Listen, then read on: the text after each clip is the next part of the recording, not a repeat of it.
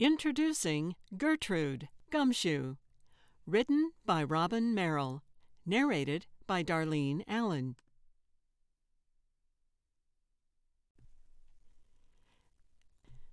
Chapter 1. No matter how many times she counted her cats, Gertrude still kept coming up one short. But she wasn't quite sure which kitty was missing exactly. It's hard to count cats in an overstuffed mobile home, especially when they won't hold still. After several failed attempts, Gertrude realized that all she had to do was write down the cats' names as she spotted them. She grabbed some scrap paper out of one of her scrap paper bins. First on the roll call was Sunshine, who was napping atop a pile of linens, which were on top of a box of light bulbs, which was on top of two twin-size mattresses leaning against the wall. Next was Rain. Gertrude caught him strolling down one of the narrow paths carved out between stacks of her belongings and knelt to give him a soothing neck scratch. She wrote his name down and then grunted as she stood up to head toward the bedroom, which was where Blizzard liked to hang out. In this manner, eventually, Gertrude deduced that Tornado was the missing cat. She wove all over her trailer calling his name, but there was no Tornado. "He must have gotten out somehow," she said to Hale, who seemed to agree. At least he didn't argue. So Gertrude put on a sweatshirt. It was September, so not quite jacket weather in Maine yet.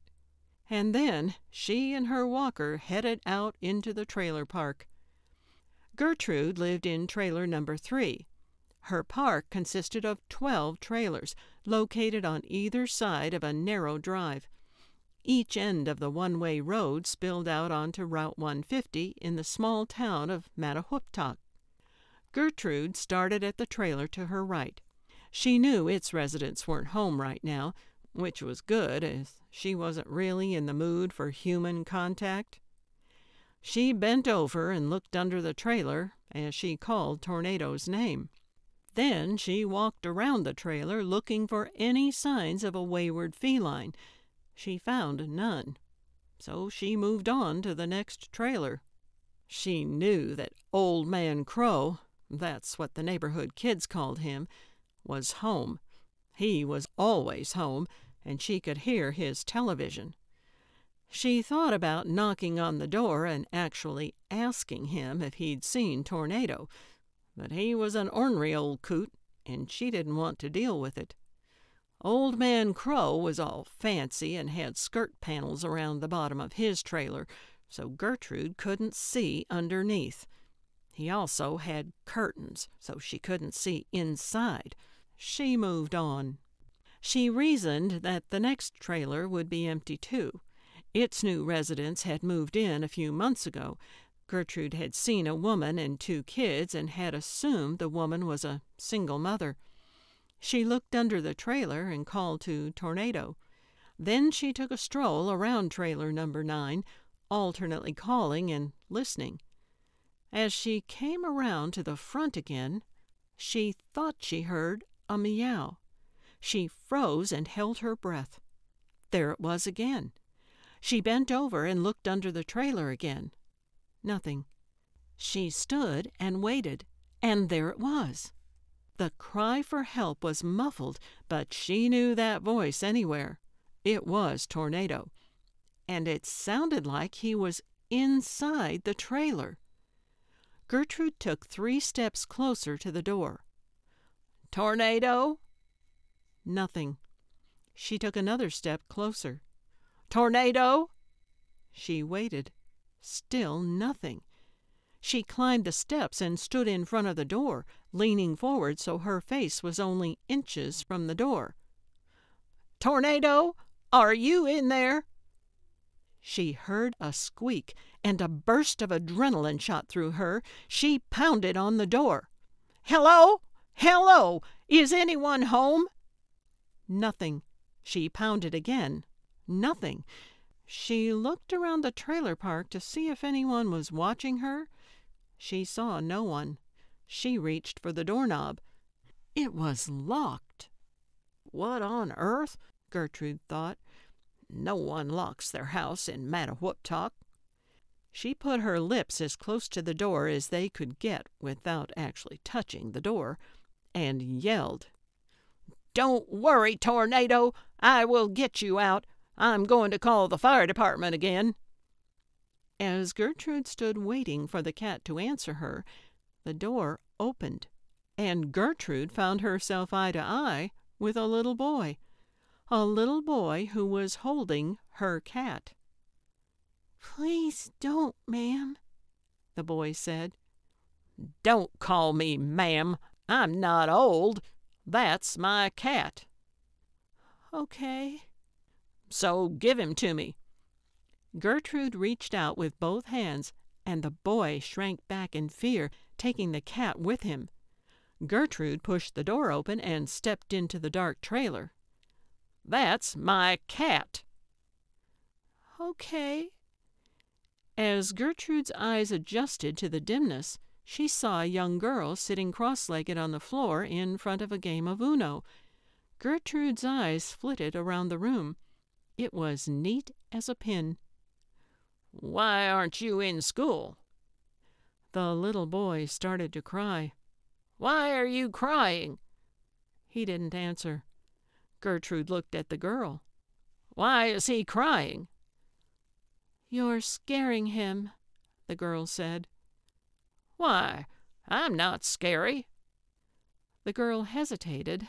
Then, "You kind of are," she said. Gertrude sighed. "Look, I'm not mean. I just want my cat." The boy nodded, sniffed, and then held Tornado out with two ramrod-straight arms. He did not move closer to Gertrude. Tornado dangled helplessly from his little hands. Gertrude grabbed him and brought him into her ample bosom. Tornado rubbed his head on her chin and began to purr. "Why do you have my cat?" "Sorry," the girl said. "He was on our steps. We didn't know he was yours." "Okay," Gertrude said. "No harm done then." She stood there for a few seconds, unsure of what to do. She wanted to go, but she knew something was wrong. "So, what's going on here? Why aren't you two in school?" The boy started crying again. "Stop crying," Gertrude snapped. "I'm not even being scary anymore." "He's scared because we're all alone. Come here, Carl," she said, and patted the floor beside her. Carl went and sat. He looked so forlorn. Gertrude thought about giving him the cat back, but then decided against it. "What do you mean you're all alone?" she asked. The two kids exchanged a look. "Oh, just tell me," Gertrude snapped. "Do you have any grandkids?" the girl asked. "Grandkids?" Gertrude cackled. "I'm not old enough for grandkids. Stop changing the subject. Where is your mother?" The girl took a deep breath. "She hasn't come home yet. She works nights. She leaves us here alone when she goes to work because she can't afford a babysitter. But it's okay because I'm 8 and I watch my little brother. He's 5, she explained. "Okay. Where does she work?" "We don't know. She got a new job. I'm not sure where it is, but she is always home when we get up, and she takes us to school. But when we're home alone, we're supposed to lock the door and not answer it, because she'll get in trouble if the cops find out we're home alone." "Uh-huh," Gertrude said. She couldn't put her finger on it, but something about this story just wasn't sitting right with her. "Well," she said, looking around, "I'm here now, so let's turn some lights on." Gertrude flipped the kitchen light switch and set Tornado down on the counter. He instantly jumped off. Gertrude walked around the bar and into the small kitchen. She picked up a pile of papers from the countertop and began to sift through them. "What's your name?" she asked the girl, without looking up. "Sophia." "Okay, Sophia. Can you think of anywhere that your mother might be?" "No." "Well, how about your dad?" Gertrude looked up. "Should I call him?" "No." Sophia's lower lip trembled. "He didn't want us any more. That's why our mother took us." Okay." Gertrude stuck several expired coupons into her pocket and then saw something helpful. A pay stub from Private Eyes. Private Eyes was a strip club in downtown Mattawuptuck. Gertrude had never been there and had never heard anything good about the place. It seemed this was where the kid's mother was working nights, and not for very much money, apparently. The pay stub was for $159. "There's a good chance she makes more than that in tips," Gertrude thought, and then felt guilty for having such a thought in front of the children. "Tell you what," she said, coming back around the bar toward the kids. Both kids stared at the walker. "I'll go down to where she works and ask around." Sophia's eyes lit up. "Really? Can we come?" "No," Gertrude said quickly. "Do you have any pictures of her?" She began to stroll around the trailer looking for photos. "I don't think so," Sophia said. "You have 0 pictures of your mother? How is that possible?" Sophia shrugged. "Okay, well, what's her name?" "Lori." "Okay. If you'll let me use your phone, I'll try to go find Lori. I just need to call the CAP bus." The CAP bus was actually a van driven by volunteers. CAP stood for Community Action Program. People in need or those with disabilities could call the CAP bus, and it would take them to necessary destinations, such as medical appointments, job interviews, and worship services. She wasn't sure how she was going to get them to take her to the strip club, but she was going to try.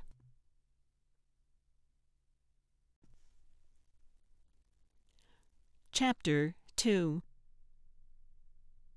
When the van pulled into the trailer park, Gertrude was back by her own steps waiting. She had left Tornado with the kids. They seemed to need him more than she did at the moment. When the van stopped, Gertrude was relieved to see that Norman was driving. Norman was a retired bus driver who volunteered to drive the CAP bus several days a week. Gertrude thought he was kind of hot, with his shaggy hair and tattoos, though he was much too old for her. "Norman!" she exclaimed as she climbed into the middle seat of the van. "All alone today?" "So far, yep. I had to take a few guys to the drugstore, but since then, things have been slow." "Well, good, 'cause I don't want any witnesses for this." Norman looked at her in the rearview mirror, and there might have been fear in his eyes. "I need you to take me to the nudie bar, Norman." "What?" Norman cranked around in his seat so he could look directly at Gertrude. "Why?" "I can't explain, but I assure you it's for a good cause." "Gertrude, that's not what the CAP bus is for. I can't take you to a bar." "I've got 2 Washingtons that say you can," she said slyly, holding out 2 wrinkled, filthy $1 bills. Norman sighed, turned around, and put the van in drive. As they drove around the loop, Gertrude saw 2 little eyes peering at her from the window of trailer number 9. You know, it is only 10 o'clock. This isn't exactly a breakfast joint. They're not even going to be open." "That's okay." "It is?" "Yep. Don't worry. It won't take me long, and you don't have to come in." "Come in? Of course I'm not going to come in, and I'm not going to wait around outside the bar either. This job don't pay much, but I still don't want to get fired from it." "Fine, then," Gertrude said, sounding exasperated. "When I come out, I'll just wait by the door. Just drive around the block until you see me." Norman laughed. "Lady, you're nuts." A few minutes later, Norman pulled up in front of Private Eye's. "If anyone asks, I'm going to tell them that I dropped you off at the thrift store," he said, nodding toward the consignment shop next door. "Yeah, right. Like I'd be caught dead shopping in that highfalutin place. Nothing thrifty about that joint. No, there ain't." Gertrude slammed the van door as an exclamation point. Norm just shook his head and drove away. Of course, the bar was closed. Gertrude leaned on her walker with one hand and pounded on the front door with the other. No one answered. She knocked again. Still nothing. So she pounded continuously until someone answered. When the door opened, Gertrude was surprised. Her hand was also quite sore. "Hello," Gertrude said. "I'm looking for Laurie. Have you seen her?" "Don't know any Laurie," the man said, and tried to shut the door. Gertrude picked up her walker and shoved one of its wheels into the opening. The man opened the door. "Look, lady, I don't know you. I don't know Laurie. I'm just the janitor." "Oh, good," Gertrude said, and pushed the door open. "I was afraid I was going to have to waste time talking to someone in charge. My name is Gertrude." "Andy," a baffled Andy said. "Nice to meet you," Gertrude said, and pushed past him into the bar. "Look, your friend's not here? No one is here." Andy spread his arms to indicate that he was the only thing to see. "I know. I'm just looking for clues." "Clues? Why? What happened?" "I don't know. That's why I need clues. Laurie is missing." "Missing? Did you call the cops?" No police. I'll find her. I just need some clues." "Lady, I don't think this is such a good—" "It smells bad in here," she said, scrunching up her nose. "Yeah, well, that's why I have a job." "So that's where they do it?" She pointed a stubby finger at the tiny circular stage surrounding a single pole. "Yeah, that's where they do it." Andy chuckled, but it sounded reluctant. "So, I have to get back to work, so can you, go or something? I'm pretty sure I wasn't supposed to let you in." "Yep, I'll just be a minute." She looked at the bar, then she walked around the bar and stepped behind it. She ran a finger along the top of it as if she was testing for dust. "It's sticky," she said, curling her top lip. "Yep." Andy crossed his arms across his chest and sighed. Gertrude bent over to look under the bar. "Is Laurie a stripper?" "What?" She stood back up. "Is Laurie a stripper?" she said, slowly. "I don't know," he said, just as slowly. "I don't know Laurie. I don't know anything, except that I want to get you out of this bar." "Okay, just show me where the girls put on their costumes and whatnot, and I'll be out of here." Andy sighed and headed toward the back. Gertrude followed him into a narrow hallway. Several open doors led to several small empty rooms. "What are these?" Uh, those are for private dances and stuff." "Oh," Gertrude said, and quickly moved past them. They went by another door that said, "Do not enter." "What's in there?" "The office." "Do you clean the office?" "Nope." Andy opened the door to a small room with gray walls. Gertrude stepped inside. There was a couch along one wall and a long counter along the other. Over the counter hung a long mirror. Various feathers and sequins were spangled on the floor. "Satisfied?" Andy said. "There's no one here." Gertrude shuffled over to the mirror. The bar was littered with lotions, sprays, and various cosmetics. She shuddered when she spotted a Grace Space lipstick. "You're right," she said, turning back toward the door. "I don't see any useful clues." "Okay, then. Can you show yourself out?" "Sure can." Gertrude headed for the door, still examining her surroundings as she went.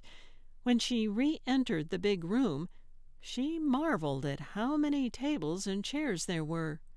She hadn't realized Mattawuptalk had that many gentlemen. She squinted as she stepped back out into the sunshine and was pleased to see Norman there waiting for her. She hoisted herself into the van and then pulled her walker in after her. "I thought you weren't going to wait."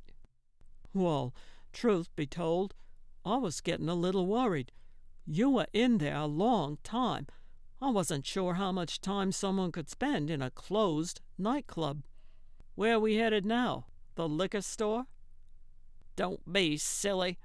Back to the trailer park, Hoke." "Don't call me that." "Yes, Norm."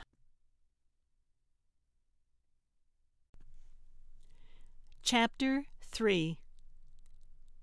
Sophia opened the door before Gertrude could knock. "Did you find her?" "Where is Tornado?" "He's up there," she said, pointing to the top of the fridge. "Oh, good. No, I didn't find her, and I didn't find any leads yet. Maybe it is time to call the police." "No, don't. Please don't," Sophia cried. "Our mother said that if anyone finds out we're here alone, the cops will put us in foster care and we'll get split up." "Huh. Well, I think that might be a slight exaggeration. All right. You guys watch television or something, and I'll look around here for some leads." "We don't have cable." "Okay. Well, then read a book." "Carl can't read." "Then read him a book. I'm trying to think here." Gertrude went into the kitchen and looked around again. She spotted some unopened mail and picked it up. "This probably won't tell me anything, but it could be interesting," she thought. Most of it was junk mail, but she did find a bank statement. She opened it and quickly learned that Laurie could definitely afford a babysitter. Her statement showed regular $500 deposits. "She must be getting some serious tips." "Did you find anything?" Sophia reappeared. "Nope," Gertrude said, shoving the statement under a brown envelope, offering a fake key and promising a new car. "Now, skedaddle. I'm trying to work here." Sophia looked hurt, but she did leave. Gertrude took the statement back out. There wasn't much other activity, an occasional cash withdrawal, and those mysterious giant deposits. Apparently, Laurie didn't use a debit card and didn't write checks, at least not with this account. Gertrude looked around the top of the bar for other bank statements, but didn't see any. She opened some drawers and rifled through them, but most of them were nearly empty. Gertrude could hardly stand the sight. So she gave up on the kitchen and meandered through the living room, looking around and wondering how anyone could live with so little stuff, and for that matter, why anyone would live with so little stuff when they had more than 10 grand in checking. Gertrude peeked into a small bedroom the kids apparently shared. Sophia was indeed reading to Carl. Gertrude moved on down the hall, past the bathroom, and into the master bedroom. She found an unmade full-size bed and piles of clothes, which she looked over for feathers and sequins, but found none. Something caught hold of her then, alone in this stranger's bedroom. It was like an itch she just had to scratch, a thirst she just had to quench, an irrepressible drive to figure this thing out. Suddenly, she was bitten by the mystery bug, and it had its teeth in deep. She turned to her right and started with the first thing she saw, which was a vacuum cleaner. She took out the bag and emptied its contents onto the floor. She sifted through them meticulously and found absolutely nothing helpful. She did find 2 Legos, which she set aside for Carl. Then she moved on to the next thing to her left, which was a laundry hamper. Through the clothes she went, through every crease, every stain, every pocket. Nothing. No incriminating blood, no wads of cash, nothing. In this way, Gertrude went through the entire room, methodically and exhaustively.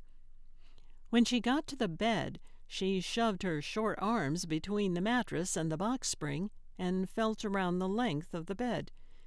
Near the foot, her fingers grazed the edge of something that felt like paper. She couldn't quite get hold of it, though, so she stood up, turned around, and pushed at the mattress with her butt. It didn't move. She leaned forward, and then, pushing off her walker, she slammed her hind end into the mattress, and it slid off the box spring about 8 inches. That would be enough. She reached in and grabbed what turned out to be a large, flat, brown envelope. She pulled it out and then hopped up onto the bed.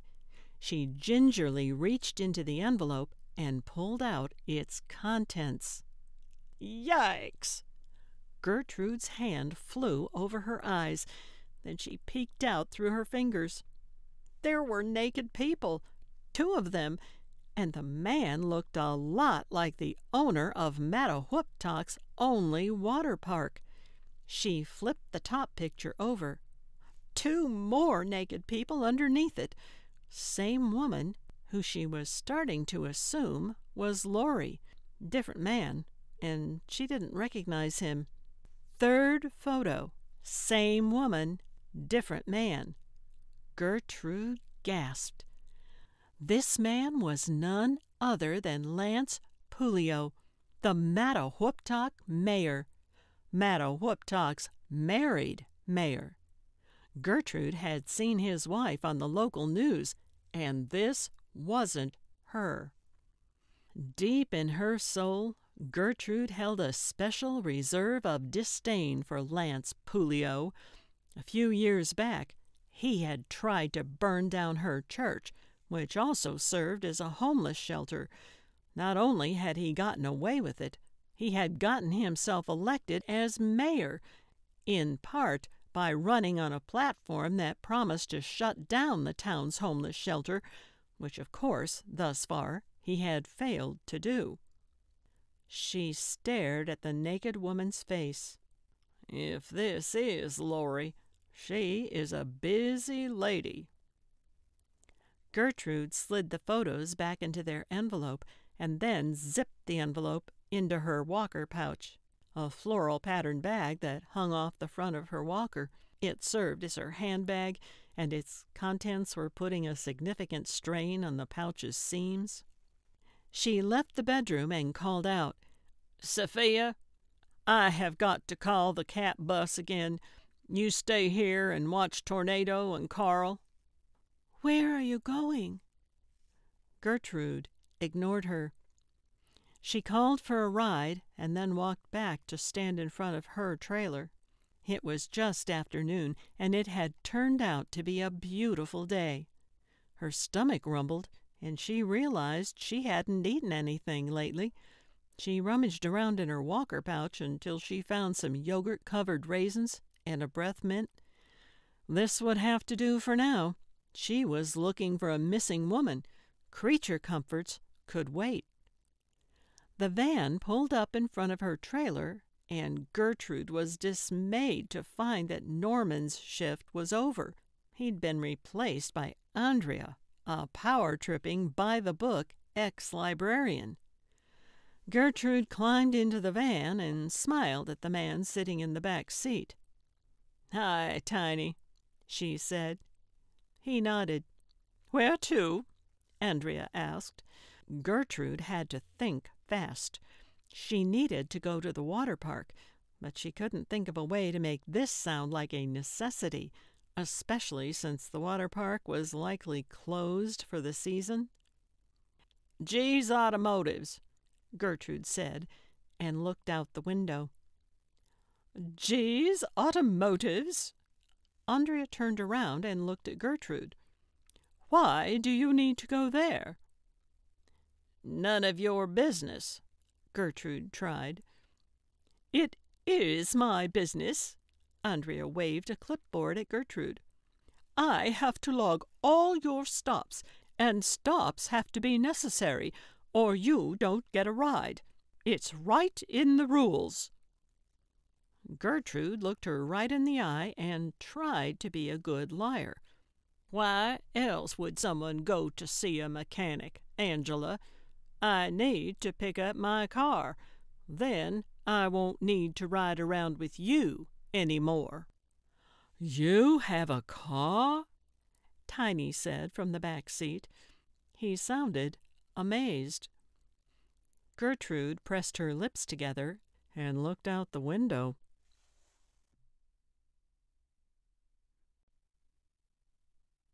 Chapter 4. G had his head under a hood when Gertrude walked in. She stood by his front counter, patiently waiting for him to notice she was there, for about 2 seconds. Then she loudly cleared her throat. He looked up. "Oh, hey, Gertrude," he said, sounding less than excited to see her. "I need your help," she said.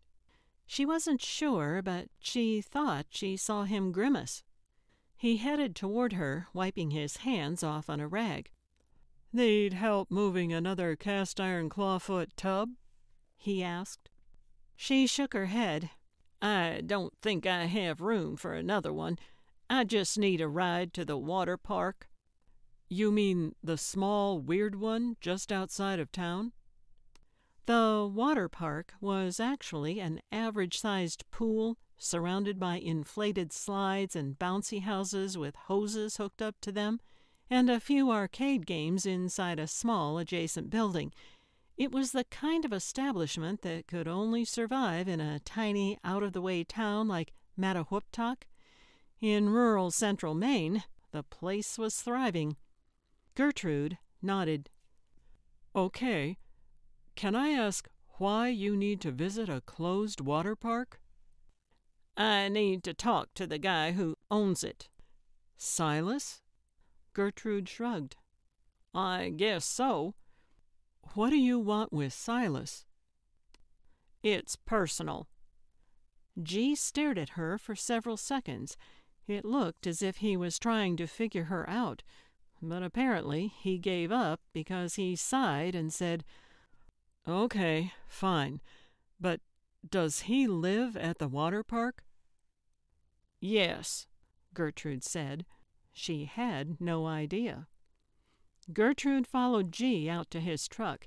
He opened the passenger door for her and then pulled a milk crate out of the bed of the truck. He flipped it over and placed it at her feet so she could climb into his truck. This was not the first time G had given Gertrude a ride. About 5 miles and 10 minutes later, G pulled into the empty parking lot of Water Whoop Park. I don't think he lives here, Gertrude. The place looks deserted. Gertrude put her hand on the door handle. Would you mind waiting for a few minutes? G looked at her incredulously. Gertrude, there's no one here. I know. I'm just going to have a look around.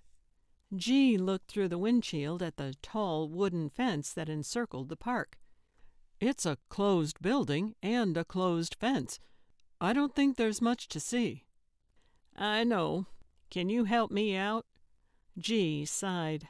But he got out of the truck and walked around it to place the milk crate.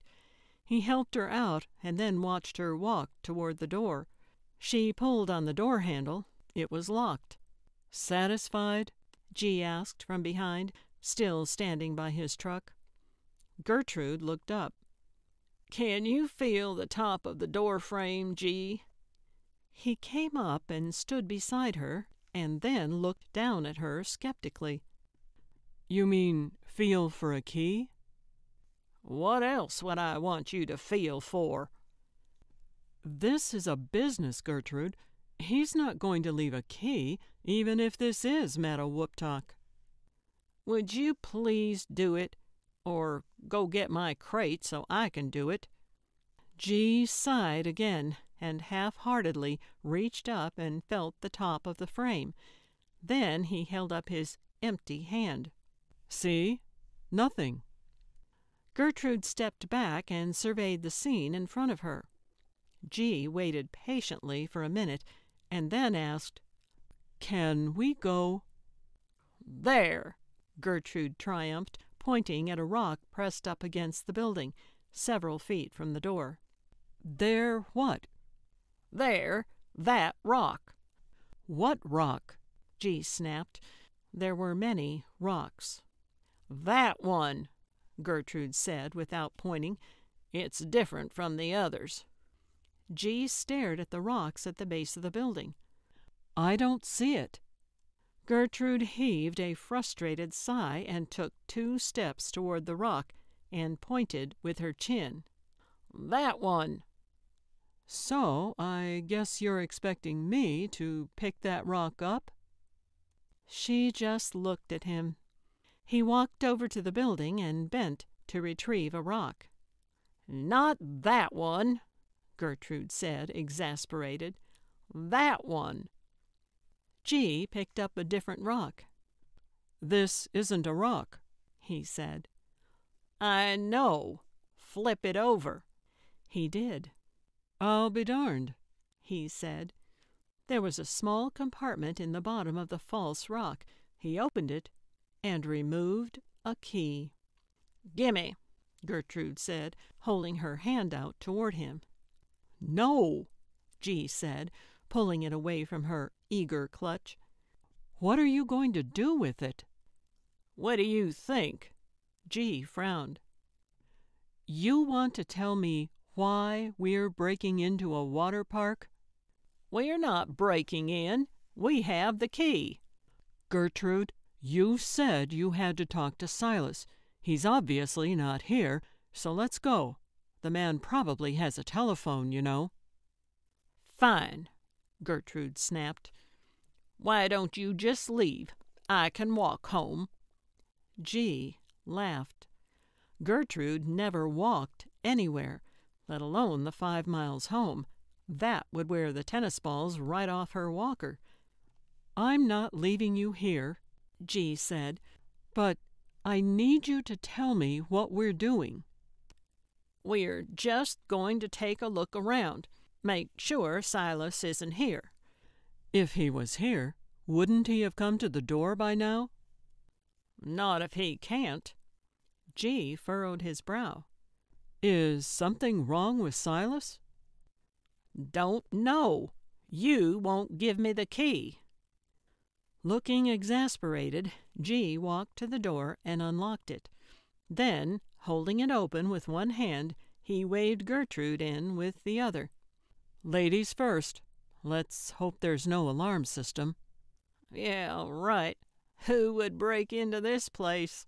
Gertrude asked as she entered the dark foyer. She immediately groped around the adjacent wall for a light switch. "Hang on, I've got a flashlight on my phone," G said. Her fingers found the switch. "No need for one of those fancy doohickeys." "You're probably right," G said, following her inside. "If you had a cell, I'd probably have to go on a lot more of these errands." "Oh, stop it. You know you love feeling needed." G didn't respond. "At least I'm not asking you to babysit my cats again." "What's that?" Gertrude asked. "What?" G asked. "That. The House of Balls."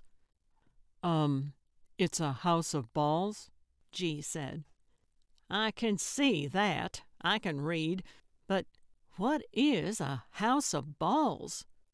Gertrude was downright excited. "It's just a big box full of balls for kids to play in." "Oh, goody!" Gertrude exclaimed, and rushed over to the ladder. "Gertrude, don't get in there. I might not be able to get you out." G hurried after her, but she was already on the ladder. Then she froze. "Oh, my Lanta!" "What?" G asked, but then followed her gaze and started. There was a woman in the house of balls, and she appeared to be very dead. Her face was colorless, and her chest, which was eerily still, had a bright red circular stain on it.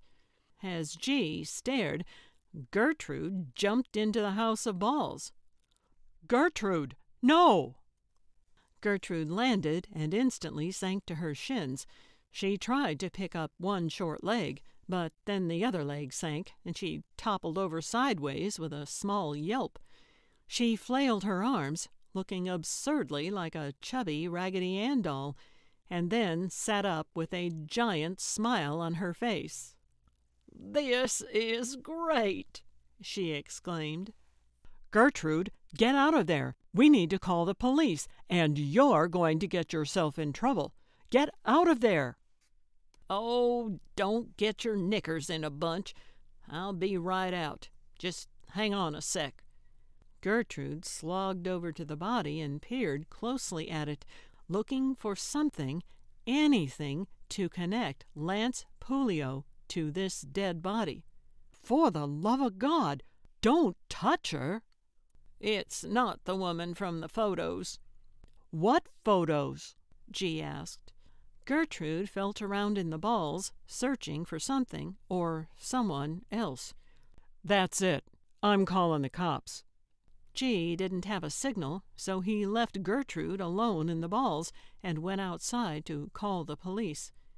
When he returned, Gertrude had miraculously extracted herself and stood waiting for him. "Are they coming?" she asked. "Of course they're coming. There's a dead body." "She's been shot," Gertrude informed him, matter-of-factly. "You didn't touch her, did you?"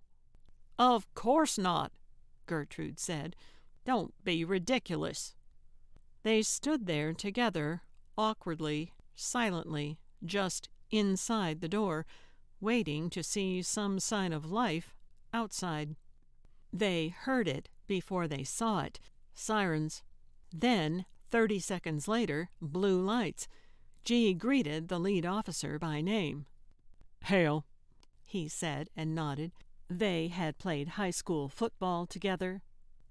"G," Hale said, returning his nod. "You found the body?" "Over there," G said, pointing to the house of balls. "You didn't touch it?"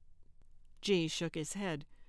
"Okay, wait right here. One of us—" "I know who did it," Gertrude interrupted. Hale turned to her expectantly. Gertrude felt nervous all of a sudden, an emotion entirely unusual for her. "Well, are you going to share your theory?" Hale asked, obviously impatient and annoyed. Gertrude took a deep breath. "It was the mayor." and Hale actually laughed. From deep in his belly he whooped with laughter, his ridicule echoing to all corners of Waterwhoop Park. "And just why do you think it was the mayor?" Gertrude felt her face flushing red. Another experience she wasn't used to. She didn't know what to say. "Okay, then," Hale said, regaining his professional demeanor. "You guys sit tight. One of us, probably me, will be back to take your statements." Hale walked over to the House of Balls, took one look, and then spoke rapidly into his radio. Another officer asked G and Gertrude to step outside, and then he began to wrap trees with caution tape. G stood with arms crossed, constantly shifting his weight from one foot to the other. His jaw was tight, and he seemed unable to look at Gertrude. "The mayor?" he muttered through his teeth. Gertrude didn't respond. "I know none of us love the guy." G also attended the church Lance Pulio had tried to burn down. "But I wouldn't be accusing him of murder to the cops. That could get you into trouble, Gert." Gertrude heard him loud and clear, but she didn't respond. She was too angry. Eventually, Hale returned. "Can I have your full names and addresses, please?" They gave him the info.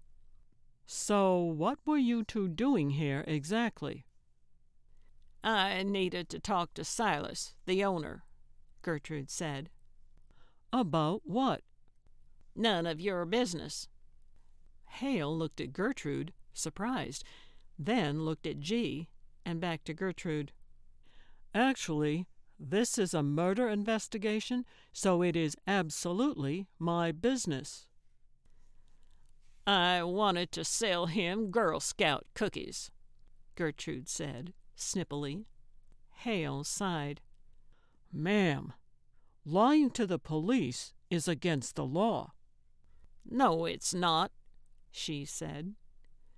Hale chewed on his lower lip. "Okay, so you were here to talk to Silas. Then what happened? How did you get in?" "We used the key." "You had a key?" "No, we found it." "She found it," G said, pointing at Gertrude. "Okay, found it where?" Hale asked. "I have a cat named Hale." "That's great. Where did you find the key?" "In the hide-a-key rock," Gertrude said matter-of-factly. "Over there." Hale looked. Then he looked at Gertrude as if he'd never seen such a thing. Then he wrote something in his notebook. "Who is she?" Gertrude asked. "We haven't made a positive ID yet," Hale said. "So you have made an ID?" Gertrude asked. "What?" Hale snapped, looking genuinely confused. "You said you hadn't made a positive ID, which means you've made a less than positive one. Otherwise, you would have just said you didn't know." G rolled his eyes and took a step back from Gertrude. Hale sighed. "One of the guys thinks he recognizes her, thinks she's a local waitress, but we don't know anything for sure yet, so don't go telling everyone. Then anyone who knows a waitress will fly into a panic." "Private eyes?" Gertrude asked. "What?" G said. "How'd you know?" Hale asked. "Lucky guess," Gertrude said. "I know how you cops like to hang out there. G, you need to get me home right now." "Hang on," Hale said. "Not so fast. I have some questions for you." "What?" Gertrude asked. "How did you know she worked at Private Eyes?" "I told you. Lucky guess." "Okay. So what did you want to see Silas about?" I told you, Girl Scout cookies. Uh-huh. Hale wrote something down in his notebook. So you're the one who found the body? Yep. And what made you look in the house of balls? Did you expect to find Silas in there, inside his locked, closed building? Nope, Gertrude said, completely missing his sarcasm. I just like balls. Hale stifled a chuckle. Okay, then. So you found the body. Then what did you do? I jumped into the balls. You did what? Oh, don't get all shook up. I didn't touch anything. I just wanted to make sure she was dead. Did you touch the body? No, of course not. I watch television. So then, how did you confirm that she was dead? I could tell once I got close enough. But you didn't touch anything. I said that already. Hale sighed again. Suddenly, he looked exhausted. So, did you see or hear anything suspicious? Nope, Gertrude said. Nothing at all? Nope. Okay, well, we may need to fingerprint you later so we can rule them out when we find them all over our crime scene. Oh, yeah, like you're going to fingerprint an entire house of balls. What would that be, the print of every kid in Somerset County? That was a smart place to murder someone, if you ask me, Gertrude said. Except that I didn't ask you, Hale said. Then he looked at G. How about you? You see or hear anything useful? No, sorry, man. Nothing. The place was still, dark, and quiet. And do you know what she wanted with Silas? Hale asked. No, sorry. So you just drive her around? Sometimes, yeah. Sometimes I have trouble saying no. Okay, then, Hale said, and then looked at both of them as if he wasn't sure what to do next. You can take her home. Please, you two, don't talk to anyone about this, especially reporters. And you, he said, looking at Gertrude, don't leave town.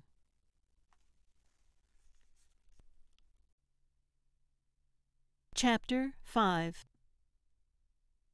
Can't you drive any faster?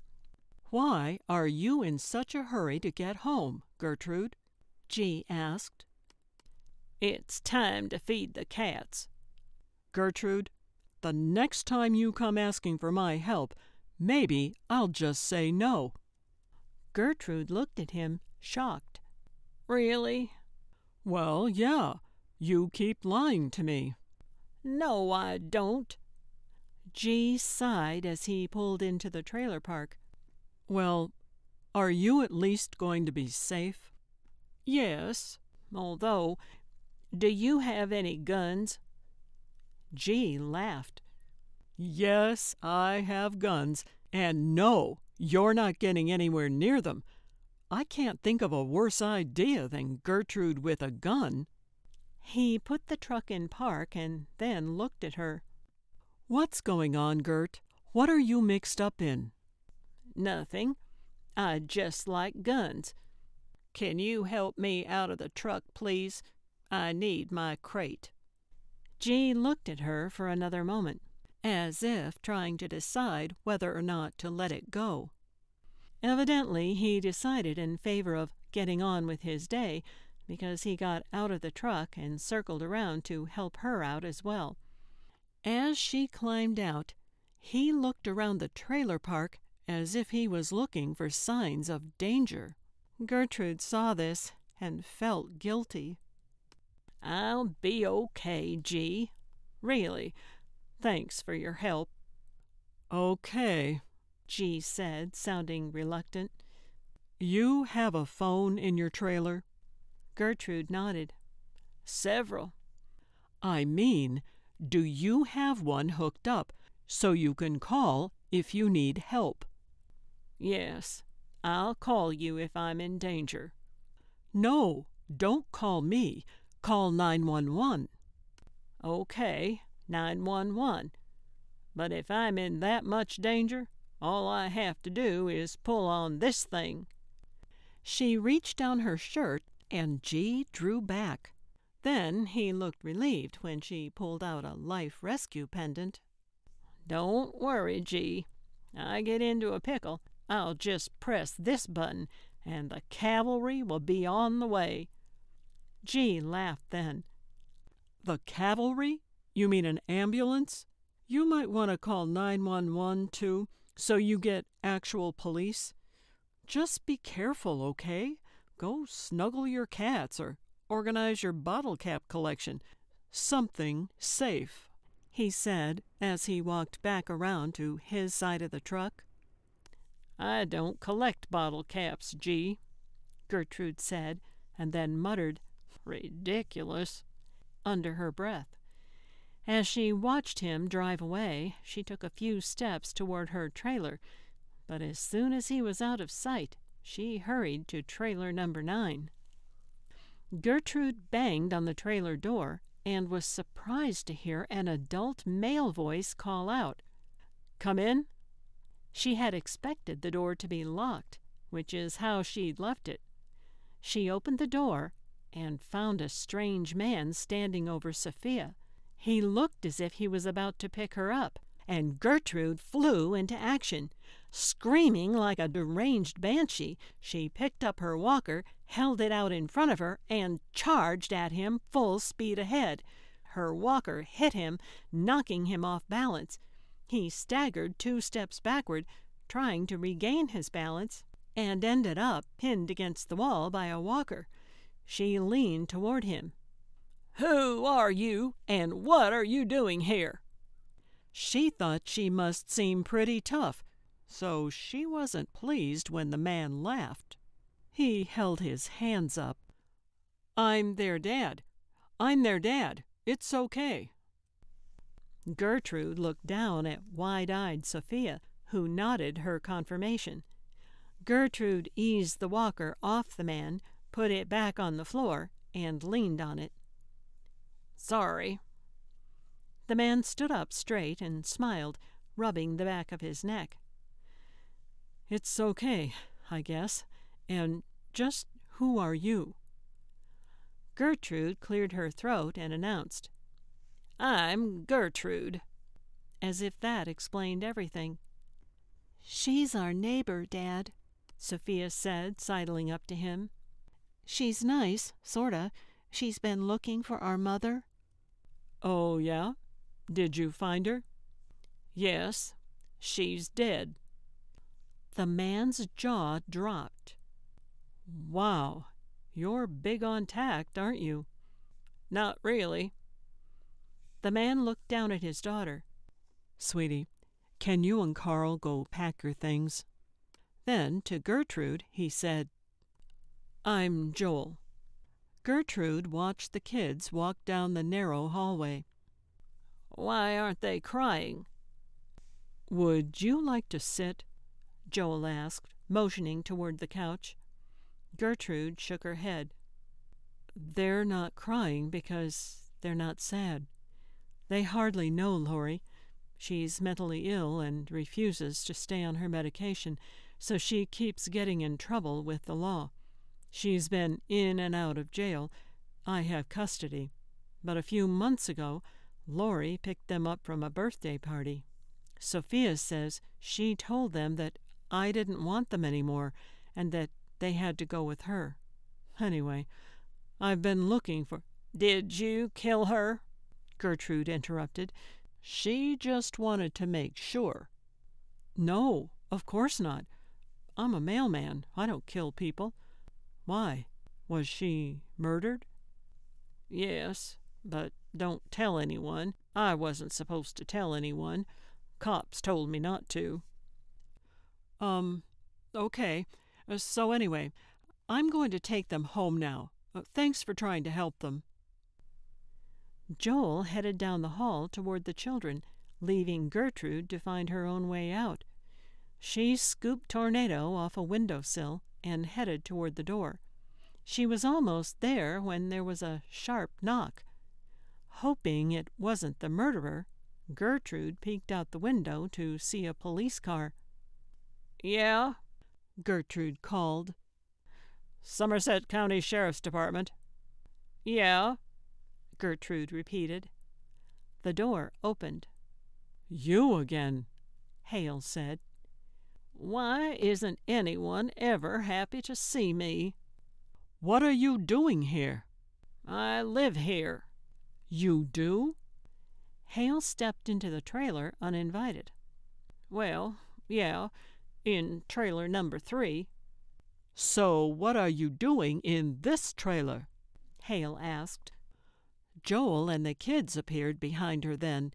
Each kid had a stuffed backpack on their shoulder. "And who are you?" Hale asked Joel. "I'm Joel Hicks. These are my kids, Sophia and Carl." "Kids, can you go wait in your rooms, please? I need to talk to the grown-ups," Hale said. Sophia rolled her eyes. "We only have one room, and we already know someone killed our mother." Hale looked at Gertrude. "You know, if I can find a way to throw you in jail, I think I might." "Does jail have cable?" Gertrude asked. "So you knew who the body was back at the water park, and you didn't tell us?" "I didn't know." "You didn't know," Hale said, incredulous. "So it's just a coincidence we find you in the dead woman's trailer?" "I was looking for my cat." Hale looked stupefied. He took a step closer to her and almost growled. "Go home." Then he looked at the children and softened his voice. "Kids, please go to your room for a few minutes." Sophia looked up at her father, who nodded. She rolled her eyes again and walked away. Carl followed like a loyal disciple. Gertrude didn't move. Neither did Tornado. "So," Hale began, ignoring Gertrude as if he hoped that would make her go away. "Laurie Hicks is your wife?" "Sort of. She never actually took my name. Why? Was she using my name now?" "Apparently. Her employer has her as Laurie Hicks. Her legal name is Norton. We were married 8 years ago, but she left a few years later, shortly after Carl was born. Since then, she's had very little to do with the kids. But she grabbed them a few weeks ago. I've only just found them." "And how did you?" Hale asked. "How did I what?" "Find them." "Oh, Laurie called me late last night, said someone had left her threatening notes, told me to come get the kids. She sounded scared, so I left right away." "Did she say who was after her?" "Nope, and I didn't ask. Laurie is always mixed up in something. I was just thinking about the kids." "I understand that. So, do you know if Laurie was involved with drugs?" "Probably." "And when you were together, what did she do for a living?" "She worked in a flower shop."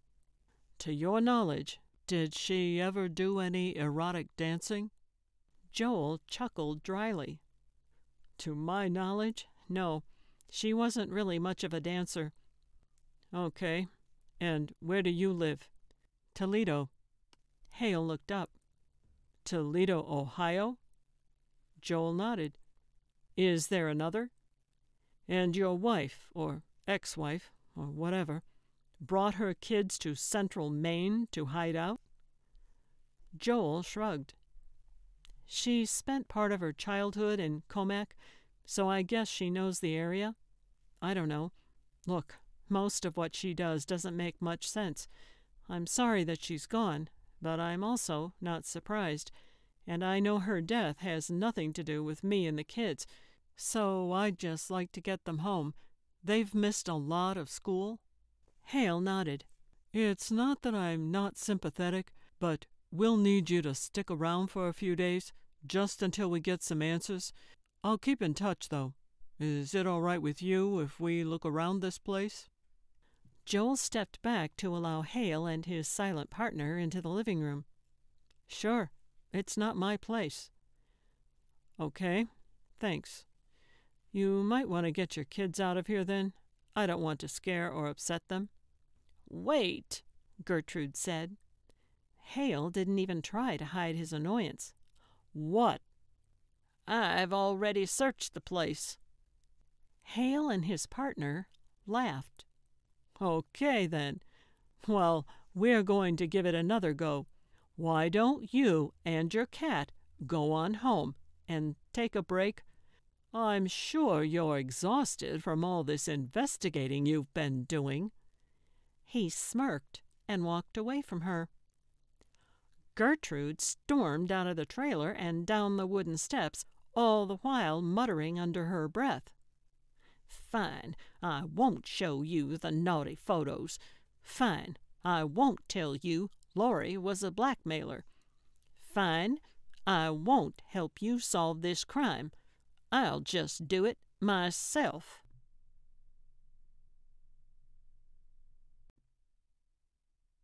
Chapter 6. Gertrude fed her cats and then made herself a tuna fish sandwich with extra pickles. There was just enough space at the kitchen table for a single plate, and it was there she sat, surrounded by stacks of treasures. She propped the top photo against a pile of L.L. Bean catalogs and stared at it as she chewed. "I need to talk to Silas," she thought. "I need his alibi. Then I'll find the guy from the second photo and get his alibi, too. But how do I find Silas? I don't know where he lives. I know." She slapped the table, startling Sleet, who was curled up in a nearby box of scarves. "Old Man Crow has one of those computers that's online. You can look up just about anything on those things." Gertrude hurriedly finished her sandwich, giving a small piece of tuna to Sleet as an apology, and then headed for the door. Minutes later, she was pounding on Old Man Crow's screen door, but no one answered. She pounded again. "Oh, no, I can't handle another dead body today." She cupped her hands over the window and peered inside. The inside of the trailer looked pristine. "What a weirdo." She pounded again. Then she heard some commotion inside. Soon the door opened. "What?" "Why isn't anyone ever happy to see me?" "What do you want?" "Can I use your computer?" "No," he said, and shut the door in her face. She pounded on it again. "Please," she hollered through the door. "It's a matter of life and death." He opened the door again. "What?" "I said it's a matter of life and death," she repeated. "Whose?" "Whose what?" "Whose life or death?" "Oh, will you just let me in, old man? The sooner you help me, the sooner I'll be out of your hair." She looked up at his balding head. "Or what's left of it, anyway." She pushed past him and headed inside. "Smells good in here. What is that?" "Hygiene." She made a beeline for the small, neat computer desk. When she got there, she sat down with a grunt. "Get up," he said. "Don't touch anything. What do you need? Pay a fine to Animal Control. I'll do it for you." Okay, old man. Don't get your diaper twisted." She stood up. Who you calling old? You're not exactly a young'un." He sat down. "Now, what's this emergency?" "I need an address for Silas LeBlanc." Old Man Crow looked at her incredulously. "Silas?" "Yeah." "He's my great-nephew on my late wife's side." "Oh, great. Then you must know where he lives." Yeah." "So can you take me there?" "No." "Why not?" "Don't want to." "But I told you it was a matter of life and death." "Whose?" Gertrude put her arms on her walker and leaned forward on them as she rubbed her temples. How can this man be so exasperating? "I need you to take me to Silas so I can talk to him about a dead stripper." Old Man Crow stood up. "Well, why didn't you say so? I'll go get my coat." A few minutes later they were both in Old Man Crow's Cadillac and were headed into town. "So, now that we're partners," Gertrude began. "We're not partners." "Well, whatever. Why did they call you Old Man Crow?" "That's my name." Gertrude looked at him. "Your mother named you Old Man?" "Don't be foolish. My mother named me Calvin Crow. I don't know why they call me Old Man Crow. The kids started doing it years back, the same ones who egged my trailer. Took me forever to scrub that egg off. It got into the cracks in the vinyl. Went through a dozen toothbrushes that fall." Gertrude's eyes grew wide. "You cleaned the outside of your trailer with a toothbrush?" "No, with a dozen toothbrushes." "Ever think you might be a little obsessive?" "At least I don't collect toothbrushes." Calvin pulled over to the side of the street and put the car in park. "Is this it?" "No, but look." Gertrude followed his gaze and saw Hale's cruiser parked in a driveway just down the street from them. "Oh, horse feathers." "What's going on, Gertrude? Why are the police at Silas's house?" "I told you there was a dead stripper." "That doesn't explain why the cops are involved. Strippers die all the time, don't they? Just like the rest of us." "Well, this one was shot." "Oh, well now, don't you think that was an important detail?" "Yeah." "So what? Do you think Silas did it? Is that what the cops think?" "I don't know what the cops think. They've made it clear they don't want my help. No, I don't think Silas did it. He wouldn't have been stupid enough to leave the body in his own house of balls." "House of what?" "Shh! Here they come." Gertrude slid down in the seat to hide her head from view, which means she slid down about 6 inches. "Okay, the cops are in their car. Now they're leaving. You still want to talk to Silas?" "Of course," Gertrude whispered, pushing herself back up into the seat. "You don't have to whisper. They can't hear you." Calvin eased the car back into the street, drove 200 feet, and pulled into a short driveway. "Now, don't mention the stripper around the wife. She's a nice, church-going lady." "Deal." Gertrude hoisted herself out of the Cadillac and then wrestled her walker out of the back seat. They didn't even have to knock. Silas met them at the door. "Hey, Si," Calvin said. "Hey, Calvin. What a surprise. Come on in, I guess. What brings you here?" Calvin walked into the kitchen and promptly sat down. Got a lady here who wants to talk to you. Is Joni around?" "No, she's at church. Quilting club or some darn thing. What's this about?"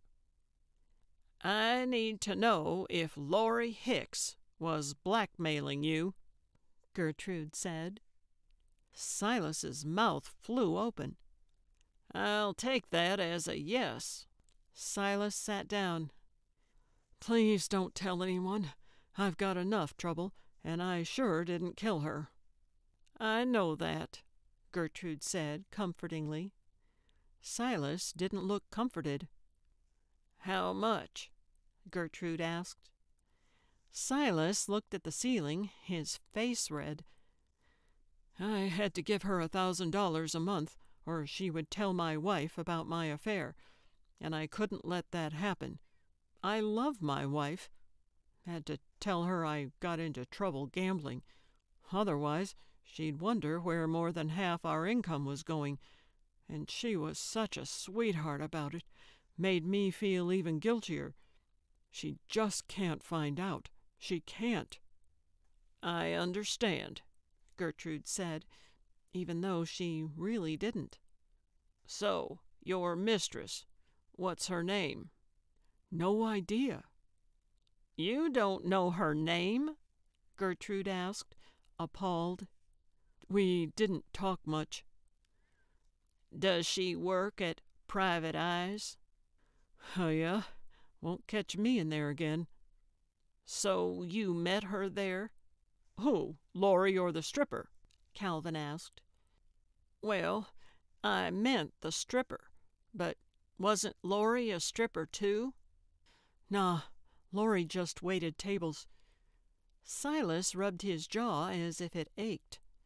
"I mean, she was a mostly naked waitress, but she didn't get up on stage and dance, at least not that I saw."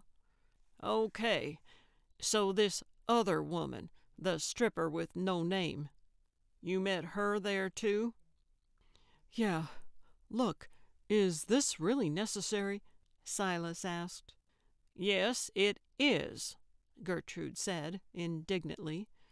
"Are you still seeing her?" "No!" Silas cried. "I haven't seen her since that one time." "Do you have an alibi for last night?" Gertrude asked. "Yes, I was home alone with my wife." "Okay, good." "Why are you doing this?" Silas asked. "Why not just let the police handle it?" Gertrude thought for a second. "That's a good question. I'm not sure I should tell Silas my mayor theory. Because Officer Hale made me feel stupid, and now I'm going to prove I'm not." There. That seemed as good a reason as any. "Well, I don't know who killed her. I'm just a weak and pathetic man who drinks too much, and look where it got me, giving all my money to this Laurie woman." "Well, she won't be taking your money any more." "Right," Silas said dryly. "Lucky me." Gertrude was almost out the door when she thought of another question. "Was Laurie blackmailing anyone else?" "Don't know," Silas said. "But I didn't kill her, so she certainly ticked someone else off." Chapter 7. "You mind if we stop at the drugstore on our way home?" Calvin asked. "They're going to close soon, and I have to pick up a few prescriptions." "Yeah, sure. We've got to kill some time anyway before the strip bar opens." Calvin made a choking sound. "What?" Gertrude looked at him. "Did you swallow a bone?" "What?" "Well, what else could be our next move?" "We don't have a next move. We are not the police. I'm going to get my medications, go home, and have a TV dinner while watching Bonanza." How are you going to relax when there's a killer on the loose? Gertrude, I don't know what's gotten into you, but this is not our job. I don't care, Gertrude snapped. You have to take me to the strip club before someone else gets hurt. If you don't take me, I will go by myself, and there will be nobody to protect me. Calvin rolled his eyes. I'm 71 years old, Gertrude. I'm not going to be much protection, and I've worked hard to maintain my perfect reputation all these years. I'm not going to blow it now by entering a den of sin. Gertrude snorted. What? Your perfect reputation, that's what. You're ridiculous. What do you mean? I mean that you are a cranky old man, a real meanie face. You have no friends. You are uptight and stingy. Wow, and you're just the tact fairy, aren't you? What in tarnation is a tact fairy? Calvin sighed as he pulled into the drugstore's lot. He got out of the car, as if to leave her in it, but she climbed out and trailed in after him. She busied herself with the perfume testers as she reviewed the situation in her head. By my count, 4 suspects.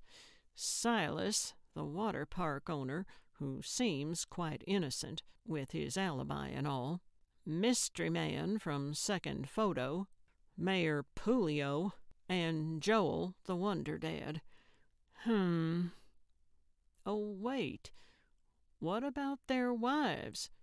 Maybe they'd be mad enough to... Ready? Calvin was standing there staring at her. Yep. She turned and followed him to the registers. You smell ridiculous, Calvin said. Thank you. As they approached the registers, the 2 clerks were snickering furtively. Then Gertrude heard one of them say, No, really, be careful or he'll report you. I'm not kidding. Gertrude looked at Calvin to see if he'd heard too. Apparently he had, because he said, I only report people who don't do their jobs, or little arrogant hussies like you who think all old people are deaf.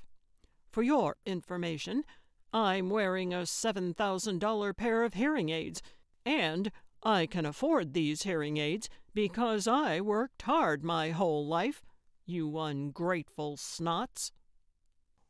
One of the young women rang Calvin up with trembling fingers, while the other one tried to keep a straight face. Gertrude remained silent until they were outside.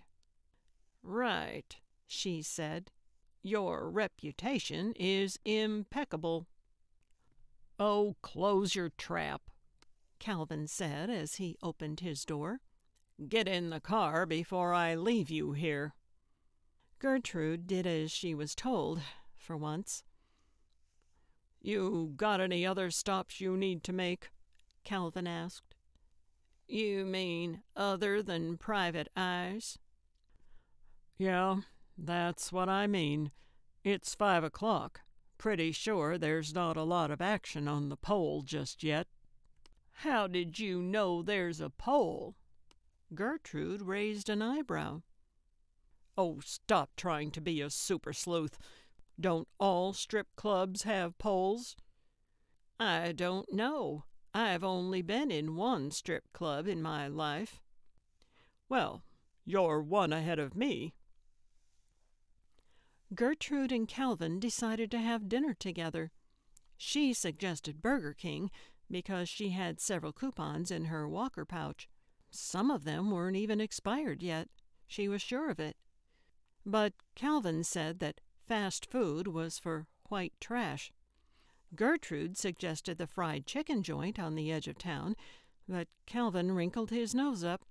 Last time he was there, the waitress had forgotten to refill his wine, he said. Gertrude didn't even know they served wine there. Finally, after driving a few laps around town, Calvin decided on the Honor House. He said he hadn't been there in years, which comforted Gertrude immensely. She hoped that meant no one would remember him. Gertrude had never been to the Honor House, and when they walked in and she looked at the specials board, she understood why.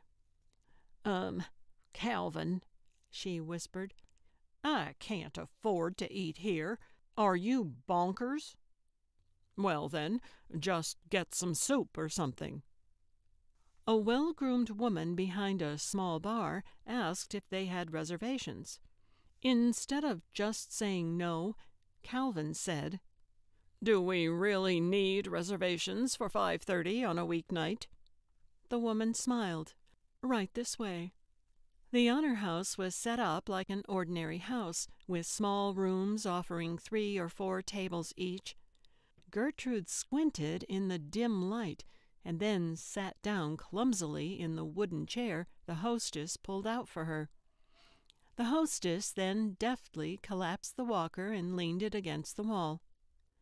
"Your server will be right with you," she said with a smile, and then scurried off to be verbally abused by some other patron.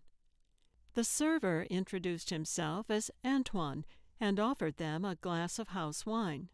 Gertrude quickly said, "No, thank you. No alcohol. We are fighting crime tonight." The well-trained server didn't flinch at this.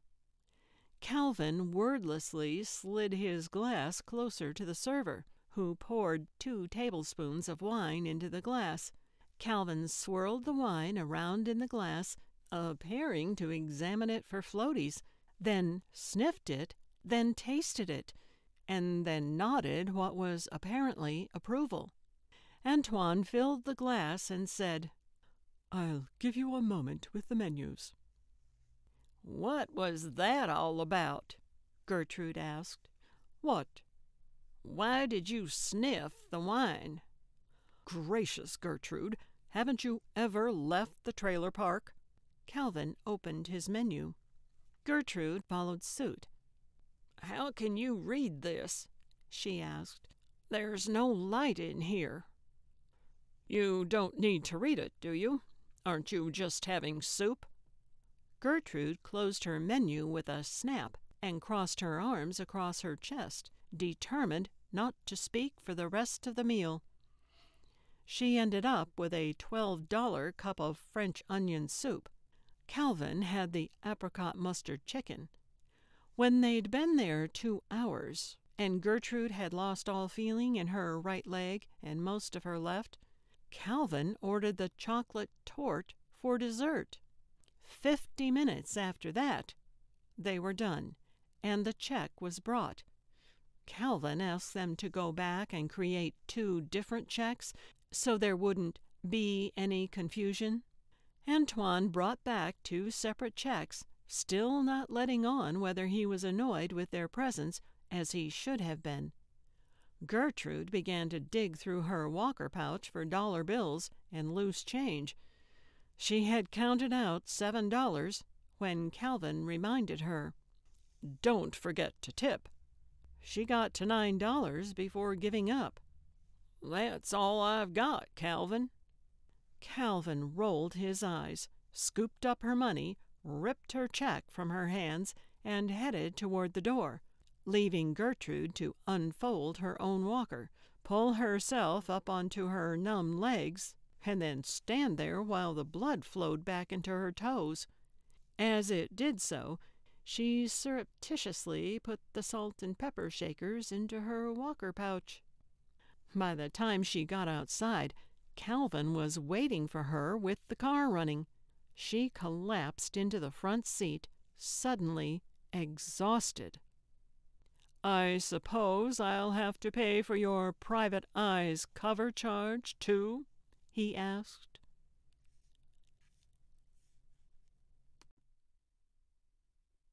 Chapter 8.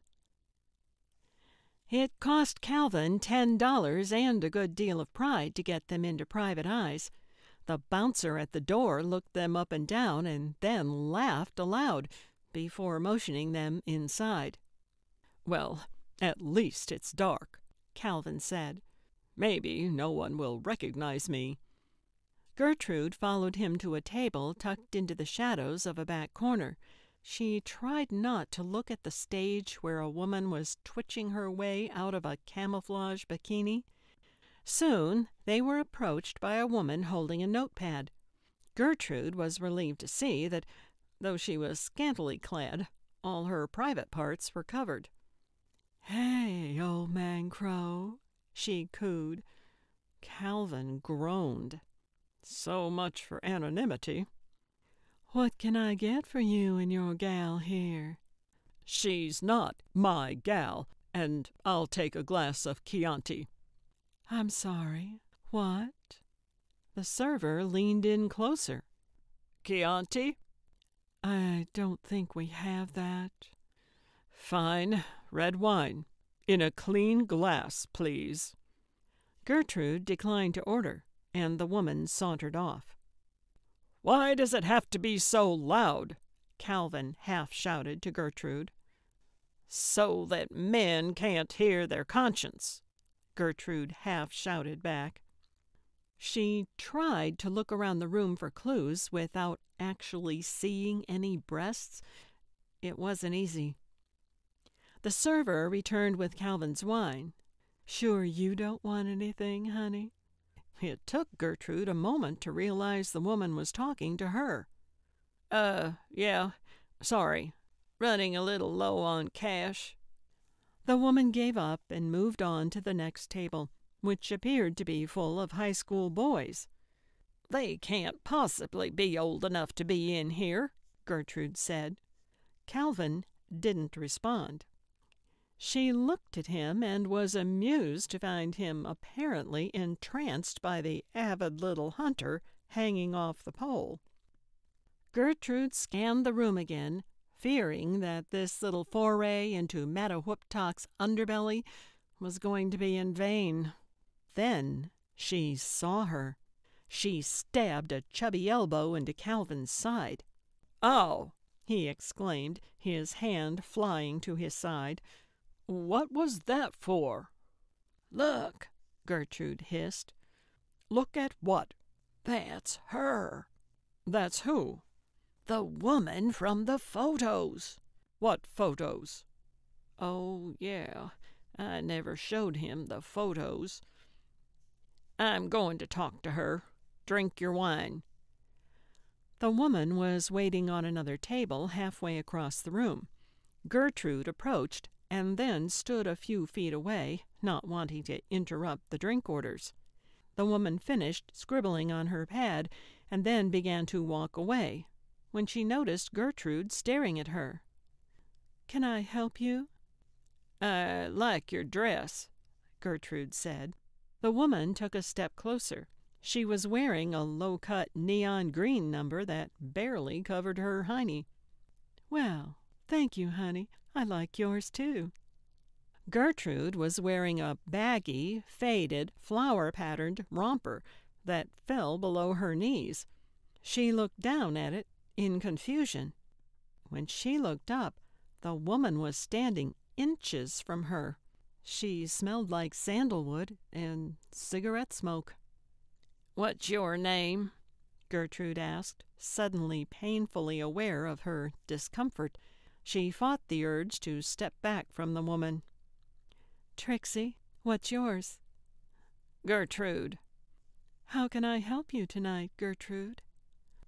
"I have photos of you in bed with multiple men."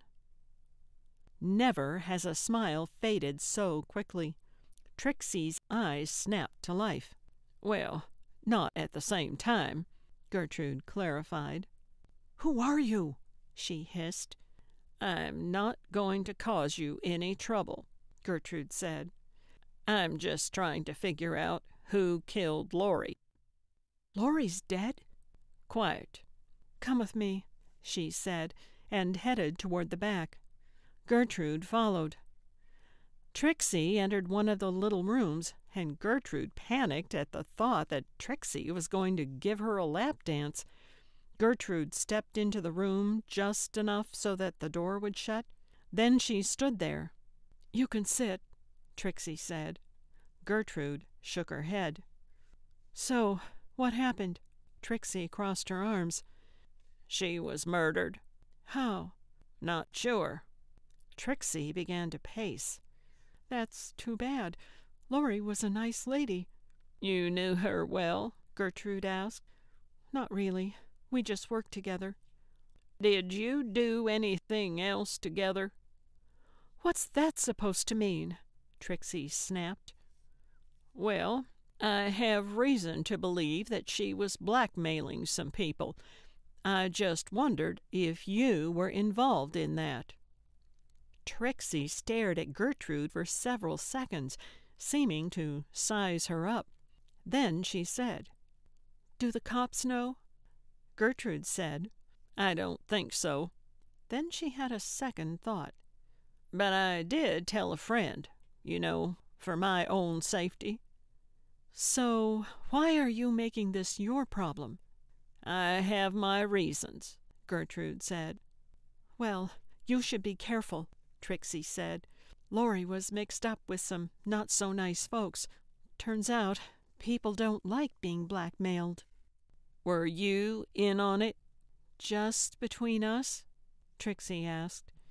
Gertrude nodded. "Yeah, but I'll deny it. Besides, I'm sure the whole thing's over now." "What was your cut?" Gertrude asked. "Half." "How many men?" "2." "Who?" Gertrude probed. Trixie didn't answer. "Look, I know one of them was Silas." Trixie became furious, and she looked scared. "I think I've answered enough of your questions. You're not even a cop. If you'll excuse me, I need to get back to work." She flung open the door and walked out. When Gertrude came out onto the main floor, she saw Calvin staring at her. He actually looked concerned. She headed his way until something else caught her eye. The man from the second photo was sitting in front of the stage. He was alone. Gertrude veered off her path and headed his way. Before she could reach him, though, Calvin grabbed her arm. "We should go." "No, wait," Gertrude cried as Calvin dragged her away. "Come on, we've got to get out of here." Gertrude gave up and followed Calvin outside. Once they were breathing the refreshingly clean outside air, Gertrude snapped. "What? Now you'll probably have to pay to get us back in there." "I'm not going back in there, you nincompoop." "Oh, name-calling. Nice." Calvin headed toward his car. Gertrude looked around for a better plan, and then followed him. When they reached the Cadillac, Gertrude caught her breath and asked, "What happened?" Calvin looked pretty winded himself. He put his arms on the roof of the car and leaned on them. "I'm too old for this, Gertrude. I'm glad you're having an adventure, but I don't want to be part of it anymore. That guy you were going to talk to, he's a cop. I know him. He used to date my daughter." "You have a daughter?" Gertrude interrupted. She couldn't picture it. "Yes, I have a daughter. Anyway, that guy's Frank Malone. First of all, he's married. Second, he's a cop, and you were going to ask him about a murder, and you're not a cop. You were going to get yourself in trouble, and that was going to call attention to me, and I couldn't let that happen. Because you know who else was in that room? Half of Mattawhoop my granddaughter." "You have a granddaughter?" Calvin was just full of surprises. "Yes, she just took the stage, so to speak. Can you even imagine how uncomfortable that would have been if she had seen me in there seeing her?" Look, get in the car or don't. Either way, I'm going home. It's the middle of the night, for crying out loud." Gertrude got in the car. Calvin pulled out into the empty street. "Calvin," he sighed. "What?" "I understand you're tired. This isn't your adventure. But I think someone might be in danger. Would you help me make sure she's okay? You don't even have to get out of the—" "No. If someone is in danger, tell the police." "Pull the car over." "What?" "Pull over. I have to show you something." Calvin pulled over. Gertrude unbuckled and then grunted as she rolled over to reach over the back of the seat to her walker pouch. She couldn't quite reach, so she pulled herself up and over the seat, causing her rear end to hover perilously close to Calvin's face. "Do you mind?" he asked, pressing himself against his door. She grabbed the envelope and allowed herself to drop back into her seat, which shook the whole car. She pulled the photos out of the envelope. Calvin flicked on the reading light and then gasped at the sight of Silas tangled up with Trixie. "This is the girl I was talking to, Trixie. I think she's in danger," she said, pointing to the top photo. Then she slid it off the pile. "And this," she said, pointing to the second man, "is your cop. I think Laurie and Trixie were blackmailing these men with these photos. I found them in Laurie's trailer." "The men or the photos?" "The photos. And Trixie said they were only blackmailing 2 men, which means they hadn't started blackmailing one of them yet. I think they just started to blackmail the mayor, and he freaked out and killed Laurie. I think he might kill Trixie, too." "Wait, why would Frank be in the strip club if he were being blackmailed?" "I don't know," Gertrude said thoughtfully. "Maybe his wife allows him to go to the strip club, but she draws the line at fornicating with the stripper." "So," Calvin thought, "you're saying the mayor framed the water park owner?" "Why not? He's a good suspect, being blackmailed himself and all. But we need to get the cop's alibi to prove he didn't do it. The mayor will probably try to frame him for Trixie's murder. Time is of the essence, Calvin." Calvin rolled his eyes. "Have you shown the police these photos?" "Yes," Gertrude lied. "The police don't care about a murdered stripper. It's up to us to protect these women." "I don't know," Calvin said thoughtfully. "Oh, goody. He's considering it. Let's just stick with her for a little while," Gertrude said. "She won't even know we're there. Then, if she gets into real trouble, we'll call the police." "No, Gertrude. I'm sorry. I'm drawing the line. If you think she's in danger, call the police now. I'm old. I'm tired. I'm going home and going to bed." "Fine," Gertrude said, and started to get out of the car. "Wait," Calvin said. Gertrude stopped and looked at him expectantly. "I'm not going to just leave you in front of a bar at midnight. Let me take you home." "No," she said, and started to climb out again. "If you don't let me take you home, I will call the cops and tell them you're mentally ill and you need help." Gertrude gasped. "You wouldn't." "I will." Gertrude shut the door and slumped in her seat, defeated. "Fine. Take me home." Truth be told, she was exhausted too, and she was nearly asleep when Calvin pulled into the trailer park. Did you know your granddaughter was a stripper?"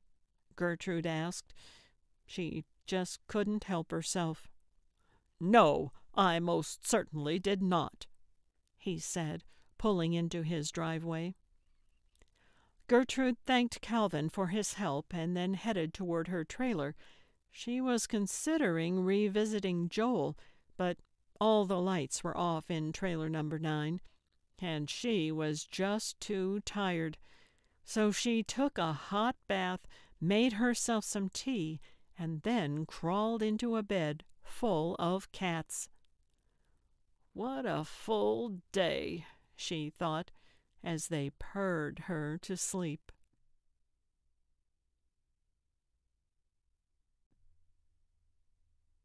Chapter 9. Gertrude awoke with a start. With her gaggle of cats, she was used to noises in the night, but this one was different. This noise didn't belong. She sat up and tried to peer into the darkness. As she quietly extracted herself from the bed, she heard a mighty crash, followed quickly by what sounded like a female whimper. This emboldened her. She eased her bedroom door closed a few inches, that was all the give it had, and reached behind it for one of her baseball bats. She'd been collecting them at yard sales for years, just for such an occasion as this. She wrapped her fingers around the first bat they touched, and, pushing Walker in front and dragging the bat behind, she entered the narrow hallway that led toward the noise. When she entered the living room, she saw a flurry of motion, and then heard her own front door shut. Assuming the intruder had left, she flipped on the light to confirm, and proudly noted that a box of Slinkies had slid off its perch and landed upside down in the path, apparently close enough to the criminal to cause a fright. Gertrude picked up the Slinkies and then surveyed the room to see if anything was missing. It didn't appear there was. She gingerly approached the door and then ripped it open to peer outside, but there was no longer anything to see. She shut and locked the door. "Guess I'm going to have to start locking this, now that I'm fighting crime." Gertrude went back to bed, but had some trouble falling back asleep. The prowler was probably looking for the photos, but who knows I have the photos? Just Calvin and Trixie. Calvin doesn't want the photos for sure, so it must have been Trixie. But why does she want them? Oh, of course. She's going to take over the blackmailing. Why, that little vixen.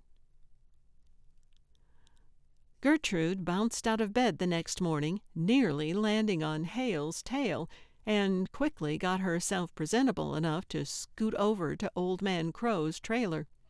A little voice in her head whispered that he might not be happy to see her so early, so she made him some coffee and poured it into a travel mug she'd gotten at Goodwill.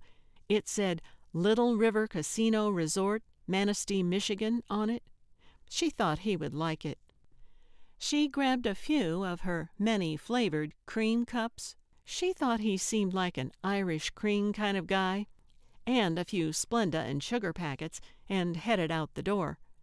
It was difficult to walk like this, so she took her time, balancing the travel mug on top of the walker handle with her left hand, and wondering if she might be able to find a Walker cup holder at a yard sale.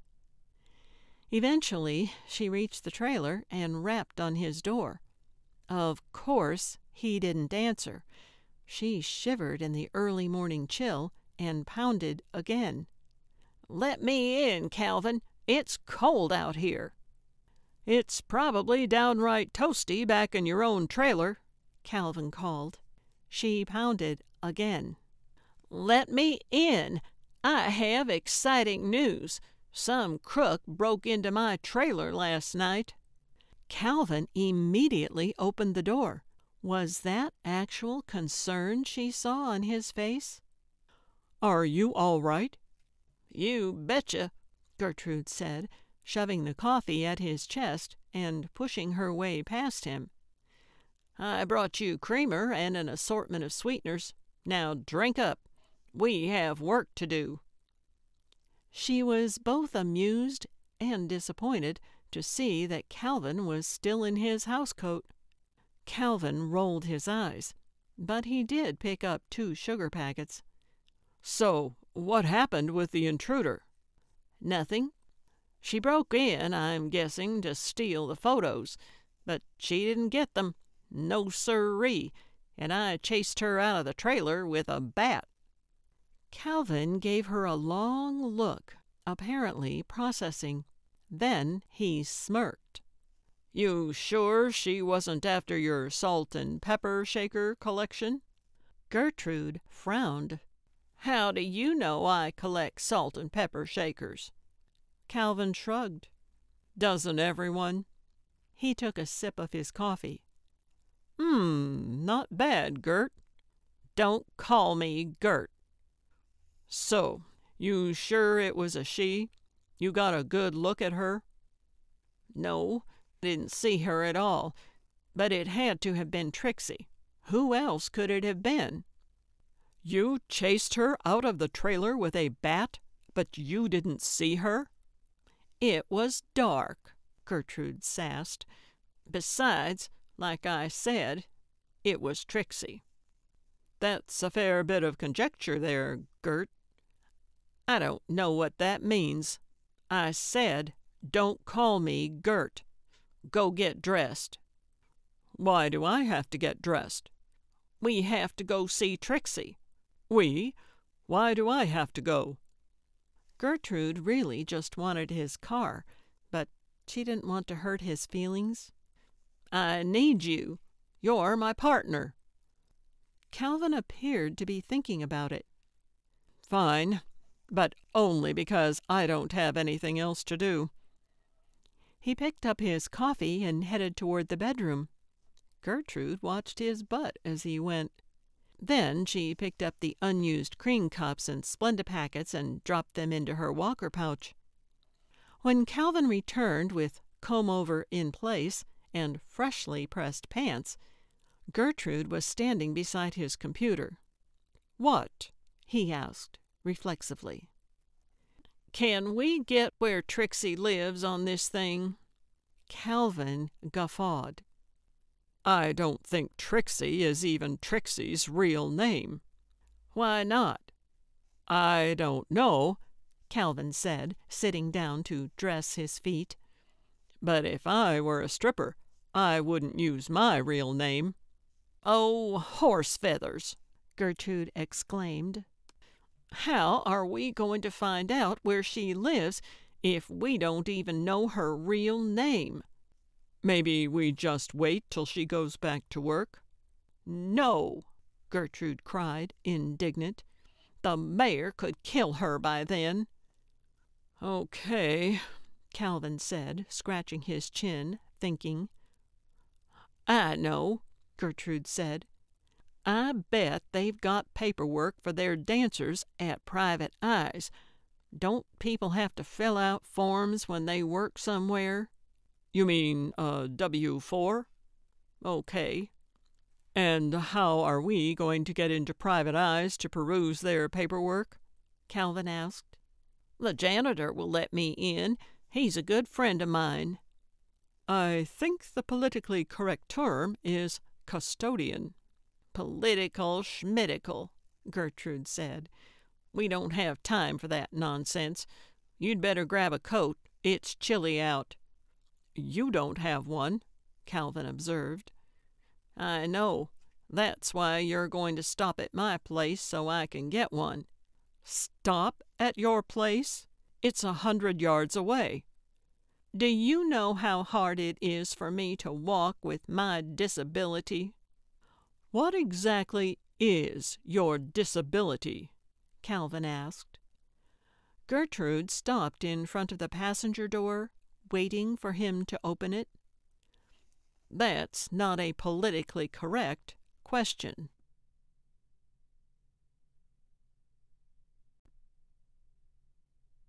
Chapter 10. Gertrude didn't have to pound on the door of the closed gentlemen's club for nearly as long this morning. Andy opened it after only a few thumps. "Fantastic," he said, heavy on the irony, and stepped aside to let Gertrude and her walker through.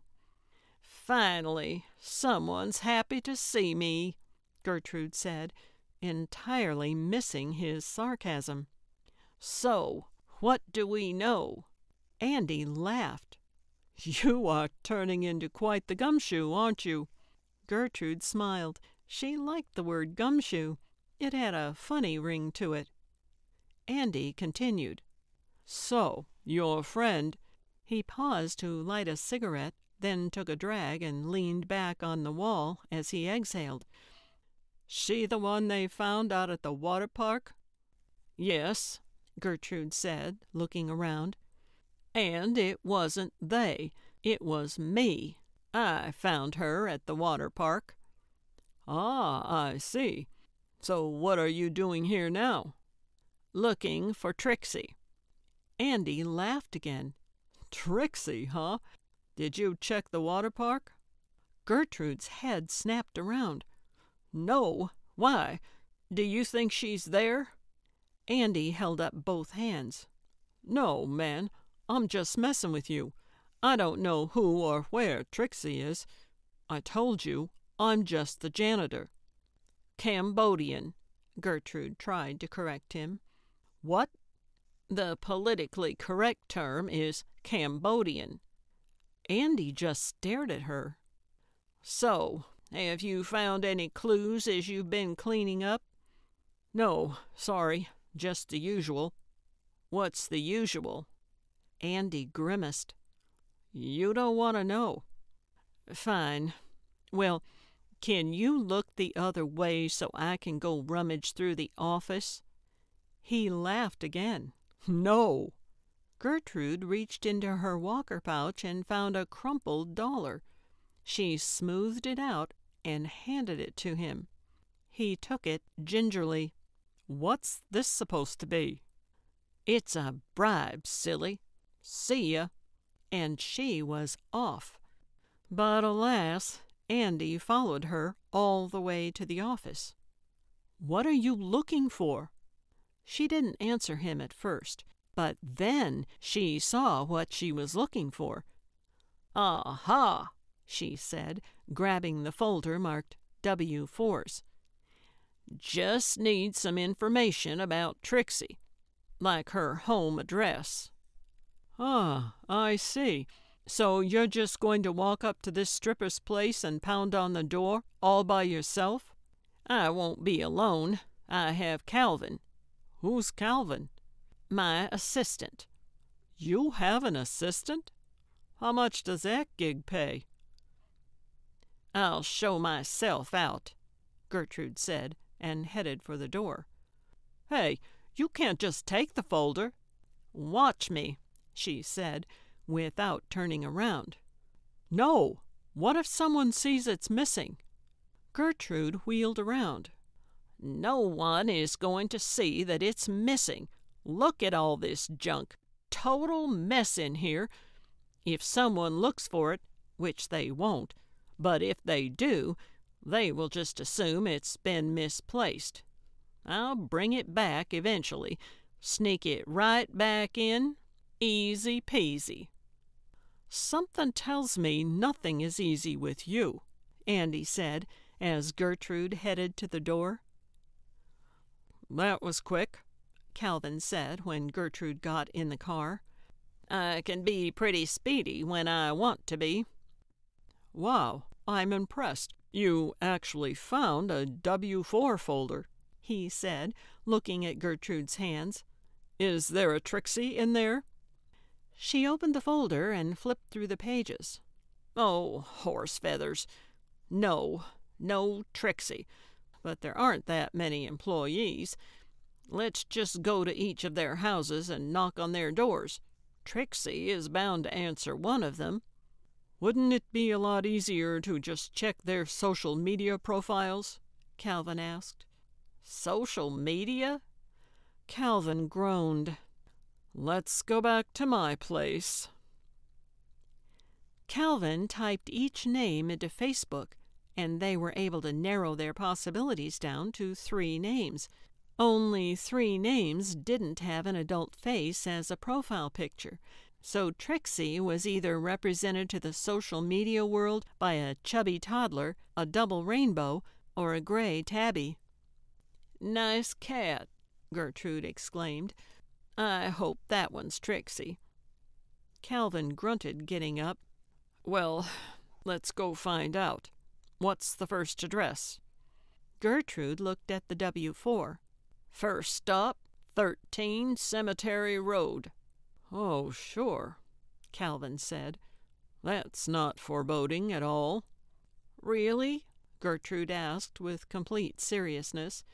I kind of thought it was. A few minutes later, Calvin pulled his Cadillac into a short dirt driveway. He put the car in park, and they both looked up at the neat, white salt box with green shutters. Quaint, Gertrude said. Not what you were expecting? Nope. Thought I'd find something a little more seedy. Well, sorry you're disappointed, Calvin said. So, are we just going to sit here? Nope. Let's go see if... She looked down at the paper. Ashley has a gray tabby. We're still looking for Trixie, right? Calvin asked. Not the cat. We can do both, Gertrude said. Gertrude and Calvin approached the door, shyly. Wow, she even has a doorbell. Gertrude pressed the button. Nothing. They waited a minute. Should I ring again? Gertrude asked.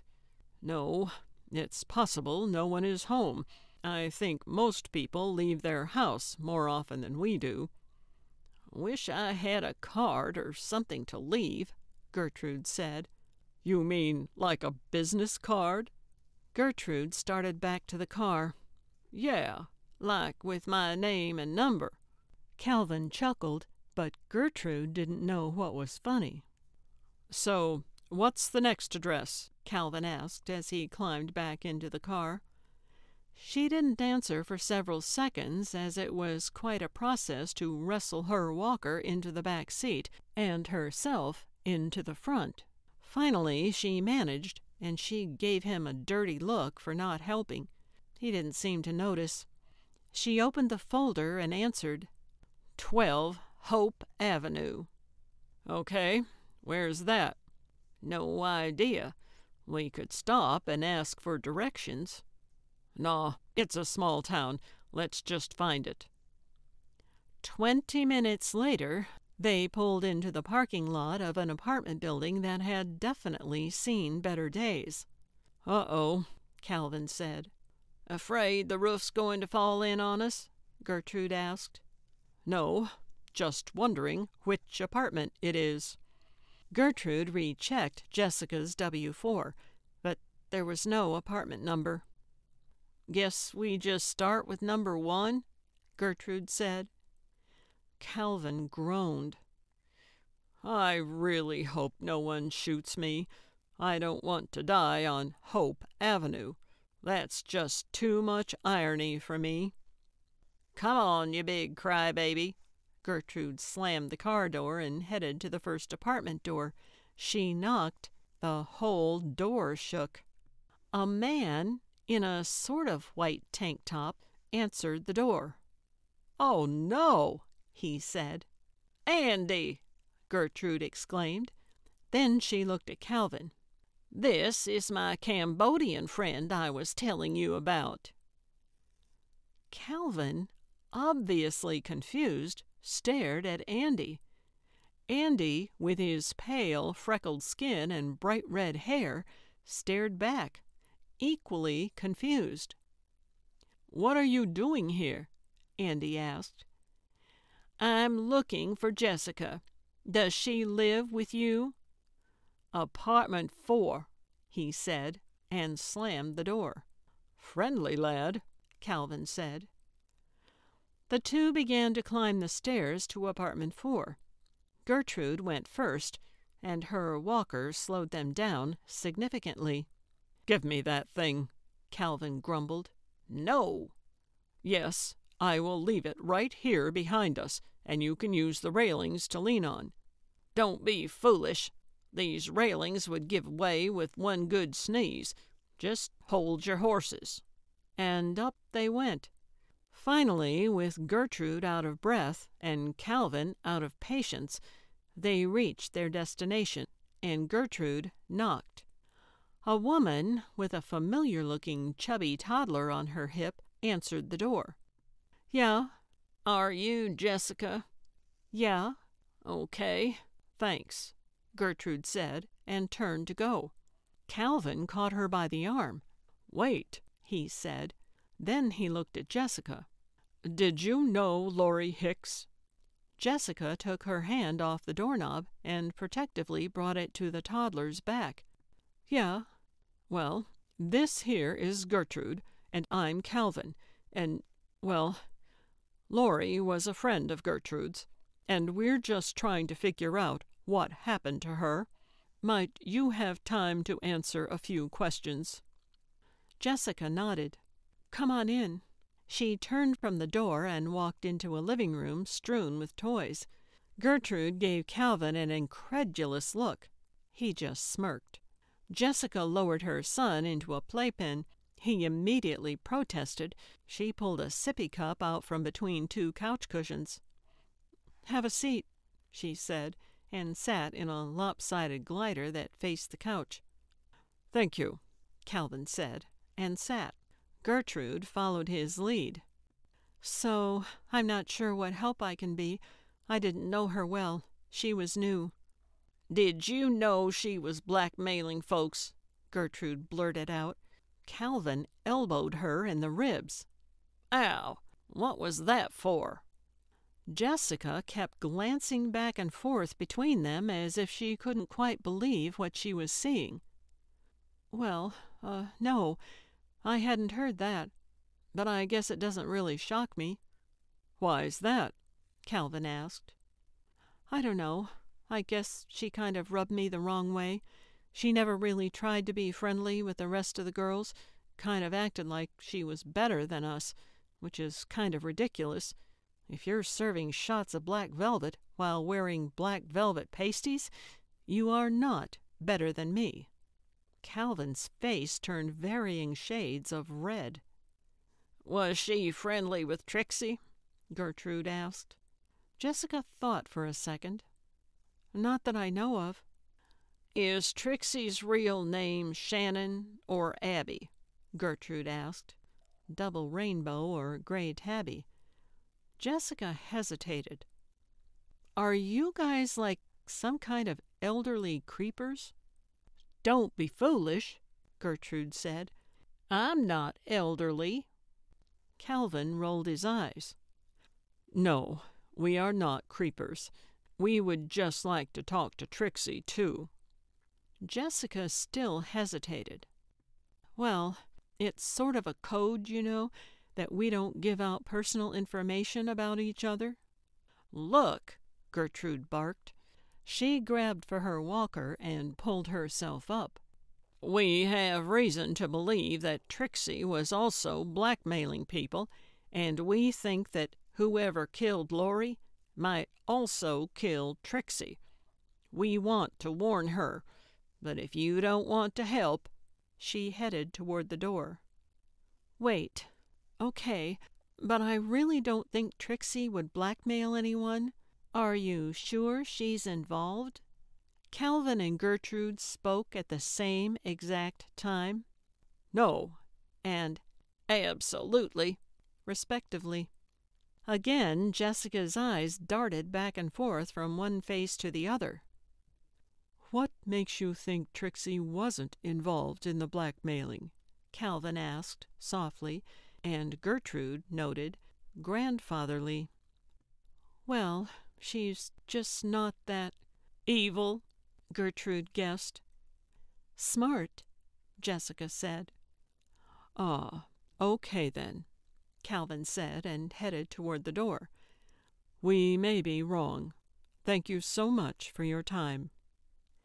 They were almost to the door when Jessica said, "Her real name is Abby, and if she's involved in this blackmail scheme, I'd be willing to bet she's just following Laurie's lead." Calvin turned back and smiled. "Thank you, Jessica. We appreciate your help. You and your little one have a nice day." Gertrude thought her head might explode, but she waited until they were back in the car and backing out of the driveway before she spoke. "What was that?" "What was what?" "I have never heard you be that nice to anyone, ever. I didn't even know it was possible for you to be that nice." "Have you ever heard the saying, 'You get more flies with honey than you do with vinegar'?" "No one says that. Flies love vinegar." "Fine, whatever. My point is that your bulldozer approach wasn't working, so I thought I'd try kindness. Now, where does Miss Abby live?" Gertrude took the folder off the dashboard and flipped through the W-4s. 27A Poplar Street. "Okay," Calvin said, making a left turn. Calvin knew the way to Poplar, and soon pulled up in front of an old house turned duplex. "Here we go," Gertrude said, and grunted as she pulled herself out of the car. Her legs were getting mighty tired, but she wasn't going to admit it. She knocked on the door. No one answered. "There's no car in the drive," Calvin said. "I can see that," Gertrude snapped. "Should we walk around and peek in the windows? See what we can see?" "Absolutely not. She has neighbors. You really want the cops to show up and ask why we're playing Peeping Tom at a stripper's house?" "Fine. Then what do you suggest?" Gertrude said, really wishing she could find a better partner. "How about some lunch?" "Not the Honor House again." "Let's do Thai food instead. My treat." Gertrude looked at him suspiciously. "Why?" "Haven't you heard the saying, 'Don't look a gift horse in the mouth'?" "No one says that. What in tarnation is a gift horse?" Calvin sighed and climbed back into his car. A few minutes later they were seated inside a Thai restaurant, and Gertrude was trying to make sense of the menu. She looked up in a panic. "They serve lard here?" "What?" "It costs $10 for a plate of lard. That's gross." Calvin squinted at his menu. Then he whispered, "That's larb." "Oh," she whispered back. "What's larb?"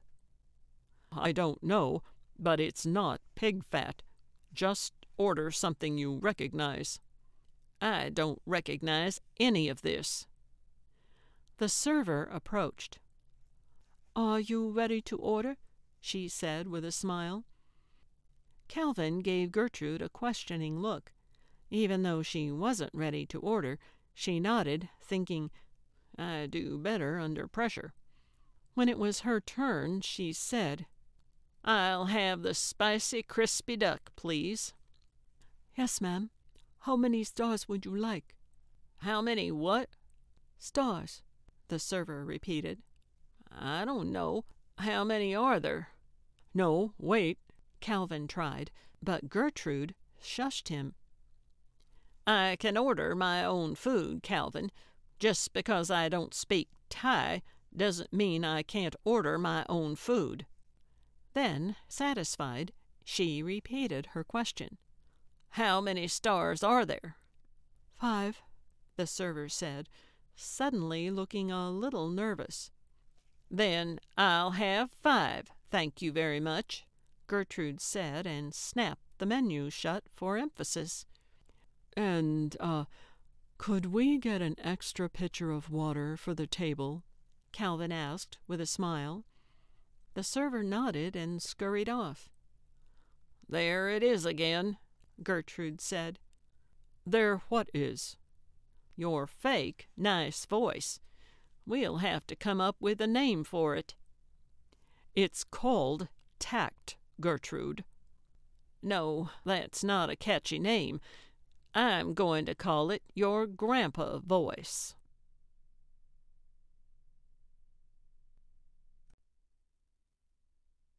Chapter 11. "I'm dying," Gertrude said. "I tried to stop you," Calvin said. "You did not. What am I going to do? There's got to be a way to make the burning stop." "Yeah, don't eat fire." "I had to eat it, just to prove to you I could." Gertrude reclined the seat with a thump. "Easy.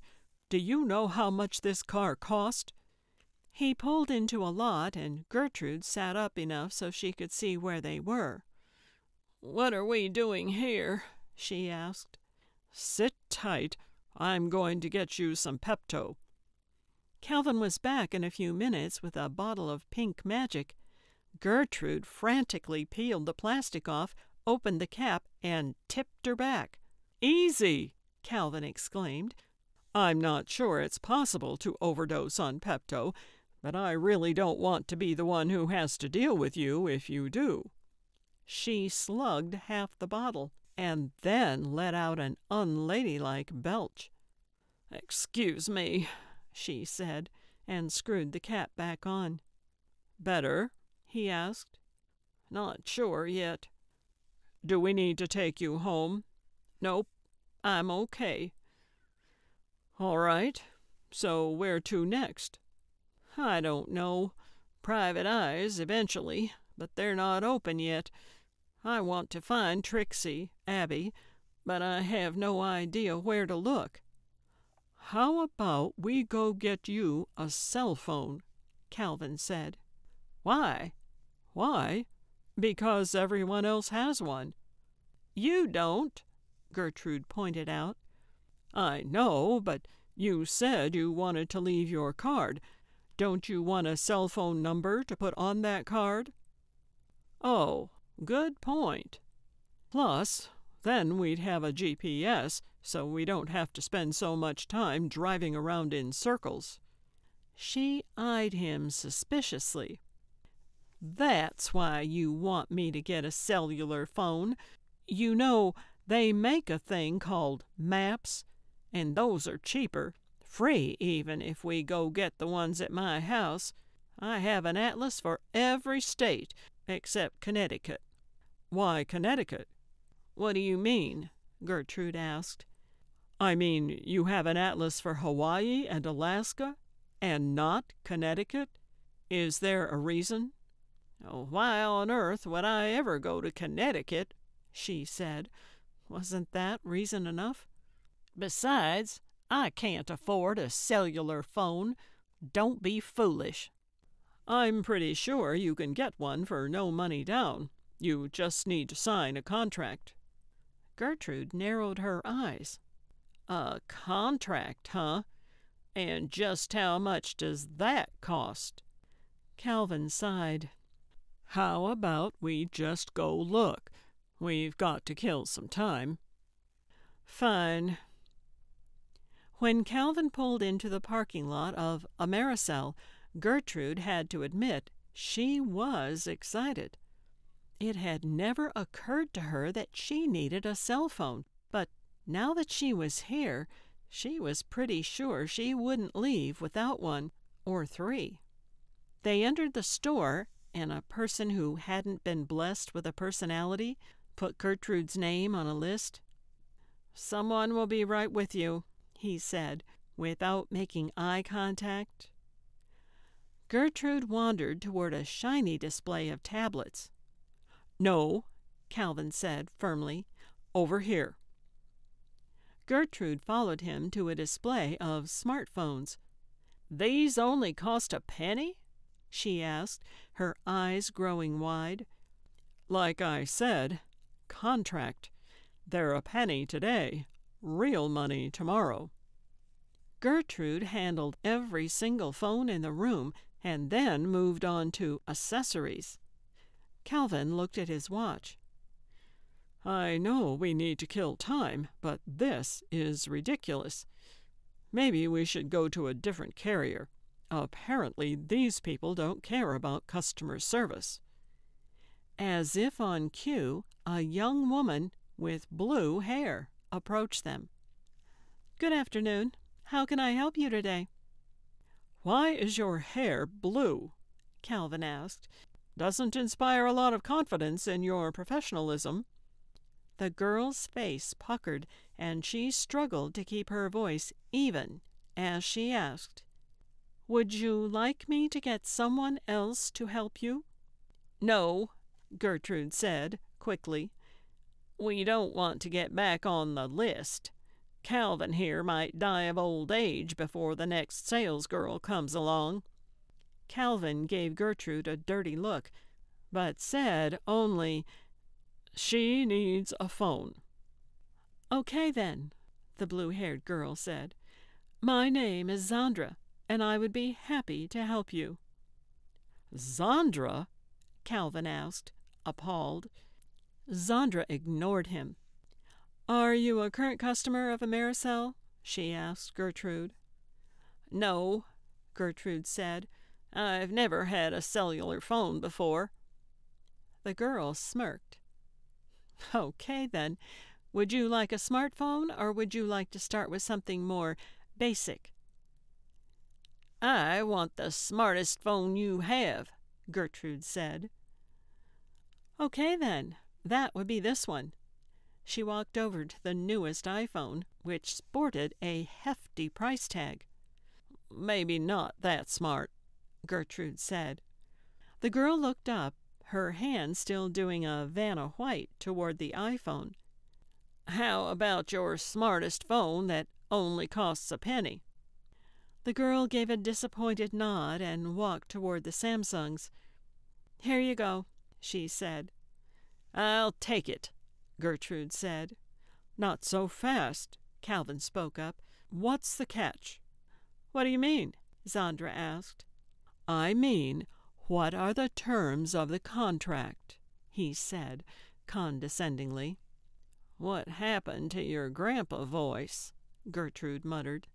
"I'm trying to protect you," he muttered back. Gertrude looked up at him in surprise. She felt a little flutter in her belly. She didn't think anyone had ever tried to protect her before. "Well, it's a standard 2-year contract," Zandra said. "If you'd like to have a seat, I can go over your options." The chairs were absurdly tall. "These aren't chairs, they're bar stools," Calvin said. Zandra ignored him and fiddled with her mouse. "So," she said, unfolding a pamphlet in front of them both, "here are your options. You choose how many minutes, how many texts, and how much data you'll need." Several minutes and a few signatures later, an annoyed Calvin and an excited Gertrude left the Americell store with a shiny new toy. Zandra had offered to teach Gertrude how to use the android, but Calvin had insisted he would teach her. Back in the Cadillac, Calvin tried to keep his word, but he failed. "I don't understand," he said. "There's only one button." "These are buttons," Gertrude said, trying to stab at an icon, but Calvin yanked the phone out of her reach. "Don't go messing with it," he said. "I don't want to have to go back in there." "Can't believe they employ blue-haired, tattooed, pierced hoodlums." "Well, how are we going to use it if we don't know how to use it?" Calvin sighed. "I have an idea." Gertrude waited. Calvin started the car and pulled out of the parking lot. "Well, are you going to share this idea with me?" Gertrude asked. "We can go ask my granddaughter for help." "Your stripper granddaughter?" "Don't call her that," Calvin snapped. And, yes, but don't you dare mention that you know she is a stripper. We don't know that. Do you understand me? Calvin sounded downright menacing. Yes, Gertrude said. Is she in that folder? I don't know where she lives. Her name is Shelley Stevens, unless she's gotten married, which I doubt she has, since she's taking her clothes off for strangers for a living. Gertrude looked in the folder. She lives at 7 Bean Street. And how could your granddaughter get married without you knowing? I told you, I don't talk to my daughter much. You never told me that. Well, I'm telling you now. Where's Bean Street? How should I know? Stop right here. I'll go in and ask for directions. Calvin pulled the car over. Here? Yes, here. This is a funeral home, Calvin said. I can see that.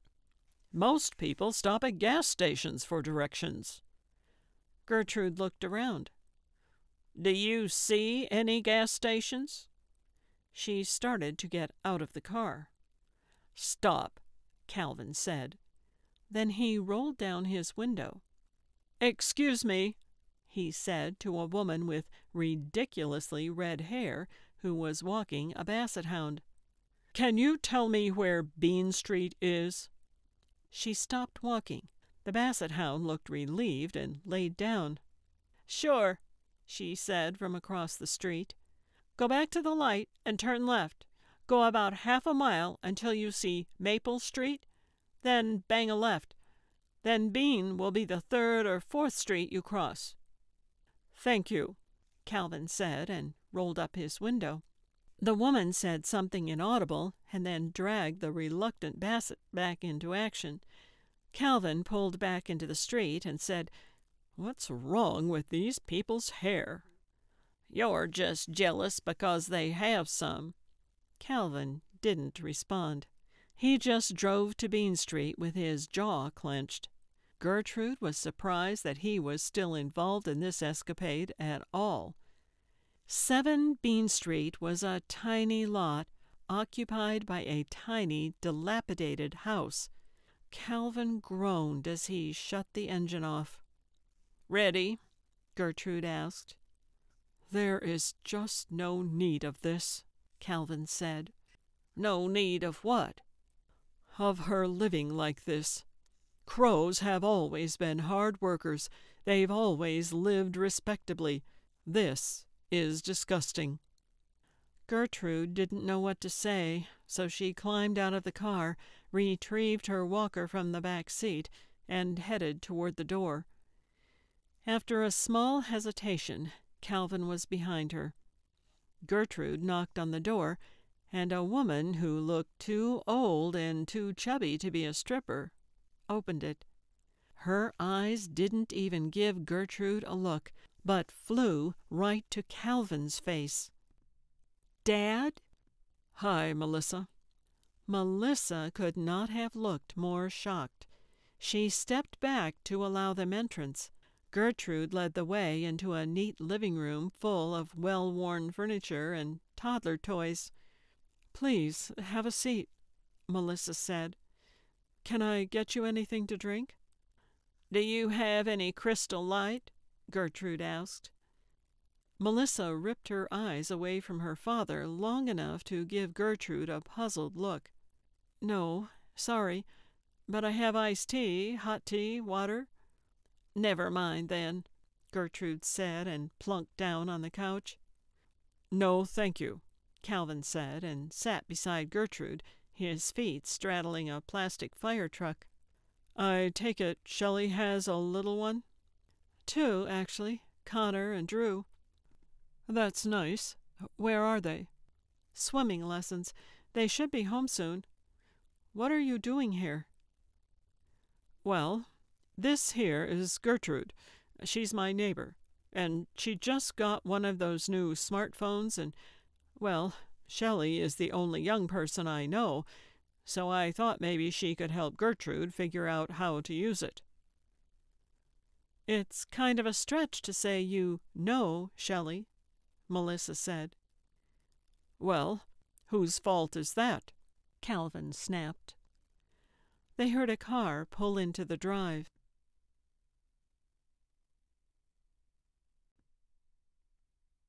Chapter 12. "Grandpa?" Shelley asked, her surprise palpable. The two children who trailed her through the door stopped at her legs and looked up at Calvin. He got up from the couch and took 3 steps toward her. Then he bent to give her an awkward, unreciprocated hug. "Hi, Shell," he said. She dropped a bag on the floor, making an audible splat as the wet towels hit the tiles. "What's wrong?" she asked. Calvin forced a laugh. "Nothing. Your grandpa here needs you to teach his girlfriend how to use her phone," Melissa said with ample snark. No, Calvin argued, and Gertrude was sure he was going to correct her nomenclature straight away. Gertrude was mistaken. "Well, yes, I would like to have your help with the new phone, but that was really only a pretense for my visit." Shelley's eyebrows went up, so did Melissa's, and Gertrude's. "Oh?" Shelley asked, prodding him to continue. "Well, I've just learned about the terrible death of a young woman across town, and, well, it just got me thinking about you. She was about your age, I think, maybe a little older, but I just got, well, worried." He didn't sound very convincing to Gertrude's ears, even using his grandpa voice, but Shelley seemed to buy it. "Well, I didn't even know her," she said. "I don't think she was local." "Okay, then, probably not. I know I didn't recognize the name, but so you're okay? Not hanging with any dangerous crowds?" "What on earth are you up to, Dad?" Melissa asked, but Calvin didn't look away from Shelley's face. "So about this jitterbug?" Gertrude said, waving her phone in the air in an effort to break up some of the tension. "Oh, yeah," Shelley said, reaching out for the phone. "I'm sort of an expert. Used to work at C-Mobile, but they didn't pay squat." Calvin rolled his eyes, but Shelley didn't see that. She was looking at the phone. "This is a nice one. Okay, so do you know how to turn it on and off?" Gertrude shook her head. Shelley showed her the power button. "Maybe you should sit down," Gertrude said, and patted the couch beside her. Shelley sat down. "So, if you have a T-mail address, I can plug that in, and all your contacts should automatically transfer over." Calvin snorted. "What's T-mail?" Gertrude asked. Shelley looked at her mom. Melissa shrugged. "Okay, well, T-mail is the most popular email." She paused and looked at Gertrude doubtfully. "Email is electronic mail," she said, speaking painfully slowly. "Like people can send you messages and letters and stuff." "Oh, nifty!"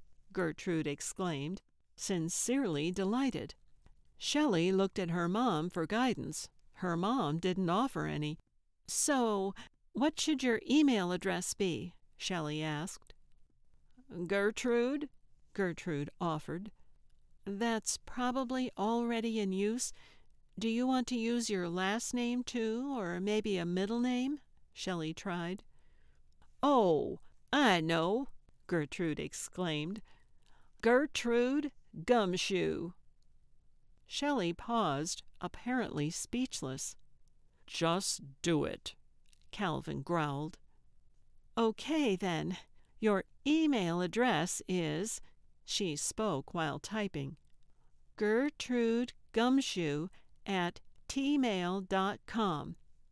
Shocker, not taken. Okay, so you'll need a password. Make sure it's something you can remember. Cats, Gertrude said. Shelley looked at her, confused. Cats is my password, Gertrude repeated. You should probably pick something more complex, Shelley tried. Just do it. No one is going to try to hack into this nut's email, Calvin said.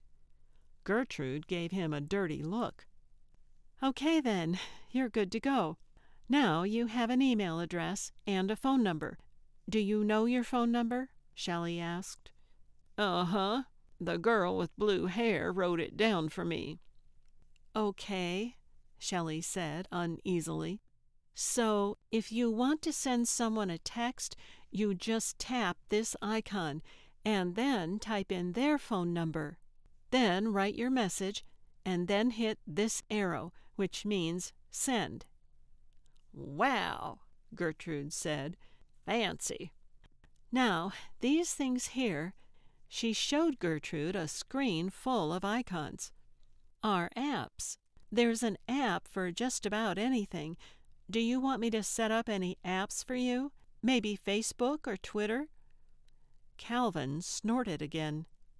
Twitter? Gertrude repeated incredulously. Is that an app that makes my phone tremble? How about a recorder? Is there an app that records conversations? You mean phone conversations or face-to-face ones? Shelley asked. Both. Sure, let me look. Shelley found both apps, downloaded them, and showed Gertrude how to use them.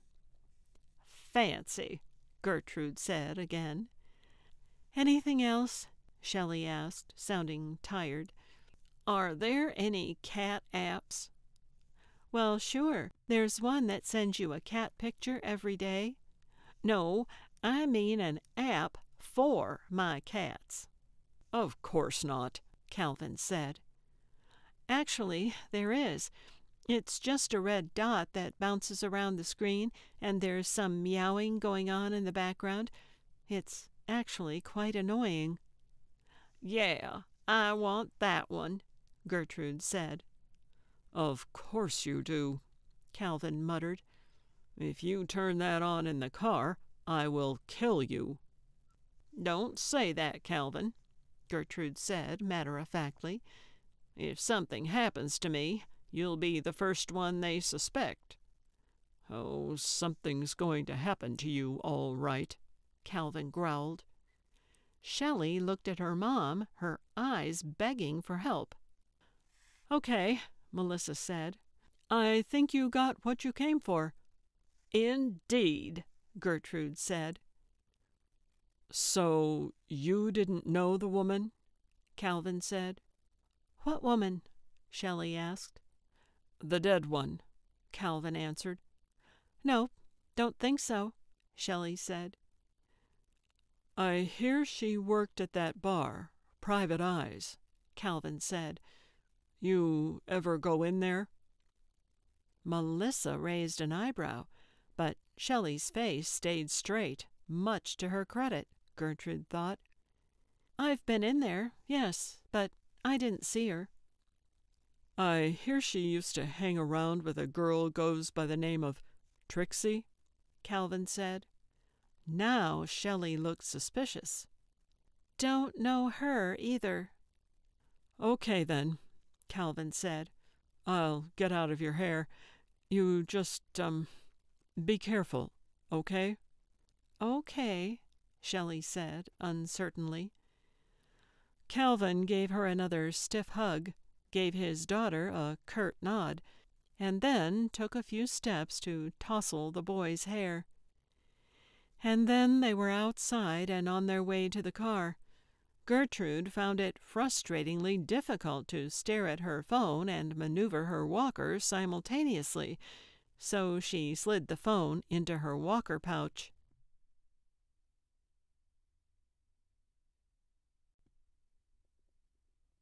Chapter 13. Now what? Calvin asked as he pulled the car out of the driveway. Maybe we should just go see the mayor. I could use my app to record his confession. Calvin scoffed. I should have known when you asked for that app. You won't get within 100 yards of the mayor. Why not? Because you're you. Fine. Then we need to find Trixie. Right, but how? I still don't think the bar is open. Plus, I'm not going in there, Calvin reminded her. Want to try her house again? Gertrude asked. Not especially. We don't have to talk to her. Let's just go see if she's there. Then, if she is, we'll just follow her. Make sure she's okay. And what if she's not okay? What are we going to do? Get out and thump the murderer with your walker? No, you big meanie face. We're going to use my shiny new phone to call the cops. Okay, fine. We'll go see if she's home. But I'm not promising anything else after that. Deal, Gertrude agreed. Trixie wasn't home. Now what? Calvin asked again. I don't know, Gertrude said thoughtfully. I wish we could just go talk to the cops. They may know things that would help us. Like what? I don't know. Maybe they have DNA evidence or something. Phone records. They might know what kind of gun was used. You watch too much TV. They don't have any of that information yet. Those tests take time and money. I doubt Somerset County is going to invest millions of dollars to figure out who killed a stripper. They're probably doing it the old-fashioned way, just like we are, Calvin said. Then he added, well, maybe not this old-fashioned. Gertrude thought for a minute. Then she said, they might have found the gun. It might be registered to someone. Okay. So you're saying you want to talk to the cops? I think so. Don't you? Gertrude looked at him. Not really. Why not? 'Cause I'm kind of embarrassed to be wrapped up in all this. I've got a better idea. Let's go talk to Frank. Who's Frank? Gertrude interrupted. And you think you're a detective? Maybe you should take notes. Frank Malone, the cop, the man from the second sex photo. I know who you meant. I was just testing you, Gertrude said. Calvin sighed. Well, let's go talk to him. Not as a suspect, but as a cop. I've sort of got an in. Maybe he'll tell us what he knows. Gertrude's eyes grew wide. That's a great idea, she said. Great job, Watson. I'm not Watson, Calvin grumbled. If anything, you're Watson. Calvin pulled into the police station and parked the car.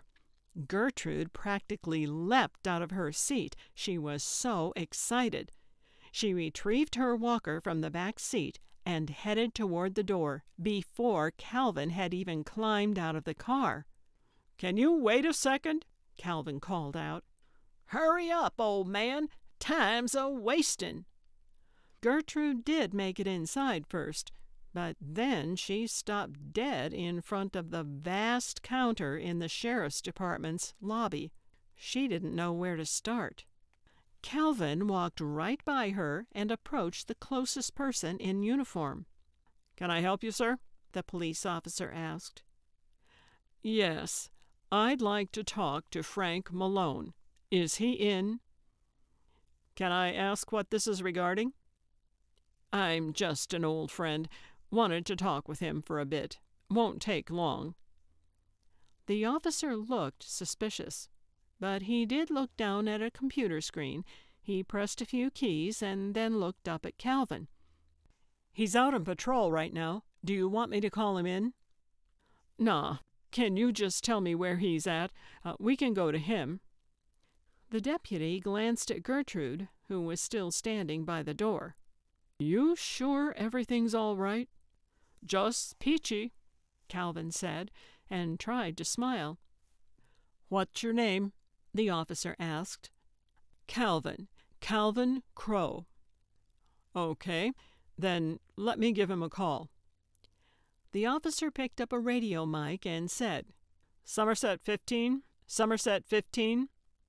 "Somerset 15, go ahead," a voice replied. "Got a Mr. Calvin Crow here, says he wants to talk to you. Are you close, or do you want him to come to you? He says he's willing."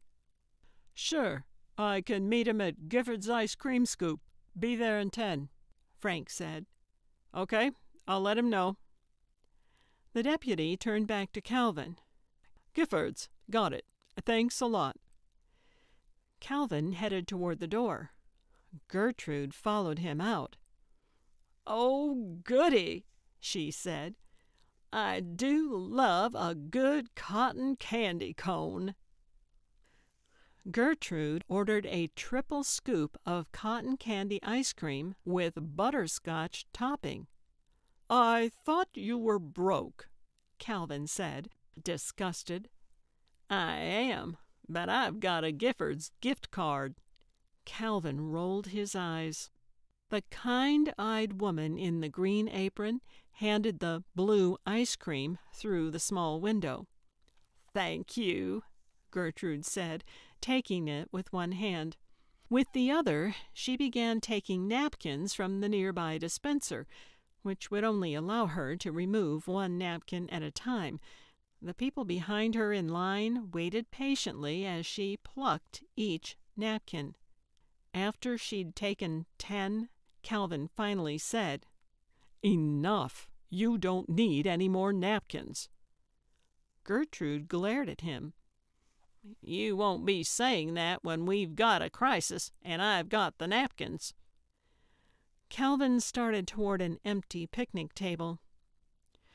"Oh, sure," he said, without turning to look at her. "My life is just full of crises that can be solved with a napkin." "Crises!" Gertrude hollered after him, causing everyone within 100 feet to look at her to see what was wrong. She was still standing directly in front of the window. Calvin turned too. "What?" "Crises, not crises." Calvin ignored her and sat down. "Will you get back here?" Gertrude hollered. "Why?" "Because I can't carry an ice cream cone and use my walker at the same time." "Maybe you should have thought of that before you ordered a triple scoop with sticky topping," Calvin hollered. The kind-eyed woman who was now trying to help the helpless person behind Gertrude wasn't kind-eyed anymore. Gertrude was indignant. "Will you get over here?" she yelled. "You're causing a scene." Calvin grunted and got up, stomped over to Gertrude, and started to take her walker away. "Don't touch my walker," Gertrude said, appalled. "Well, what do you want me to do?" said Calvin, exasperated. "Take the cone," Gertrude said, slowly, as if speaking to a stupid child. "I don't want to touch your cone," Calvin said. "Why not?" "Ma'am, if you could just step aside," the kind-eyed woman tried. "Because it's dripping butterscotch goo everywhere," Calvin cried. "Aha! A napkin crisis already," Gertrude declared. "Excuse me, miss. I'd be happy to carry your cone," a police officer said, stepping alongside the odd couple. "Hi, Calvin," he said, nodding to Calvin as he took the cone from Gertrude's clutch. She handed him several napkins as well. "Where are we headed?" he asked. Wordlessly, Calvin headed toward the picnic table. "Ladies first," the officer said, motioning with his free hand toward the path Calvin had taken. "Are you Frank?" Gertrude asked.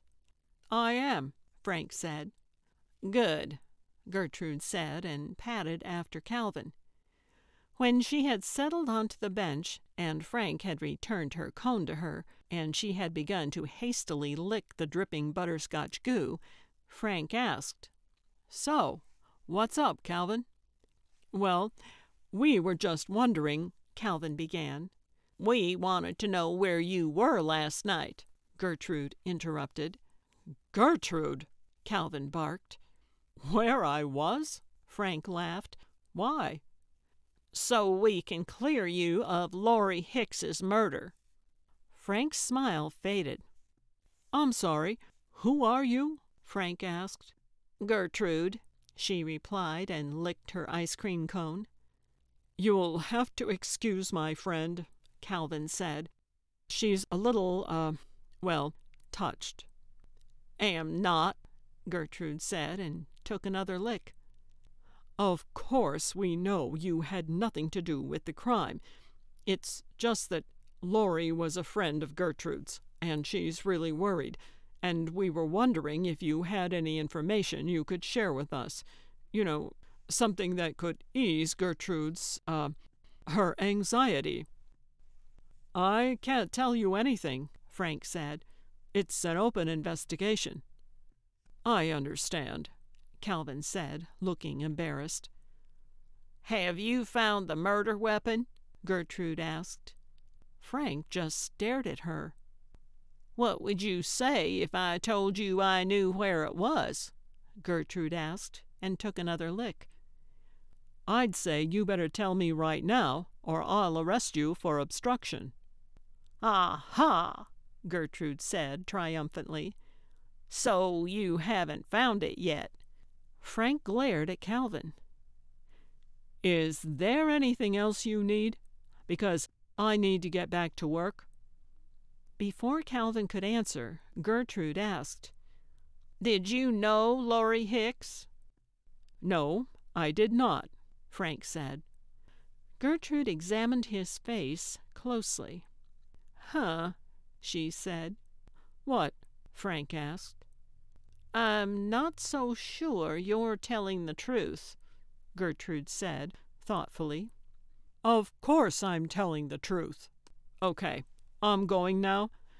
You two don't call me again unless you actually need something that I am bound by my job description to provide." He spared Gertrude another disgusted glance, and then stalked off toward his cruiser. "Loser," Gertrude muttered. "What is wrong with you?" Calvin asked, wide-eyed. "I'm touched, remember?"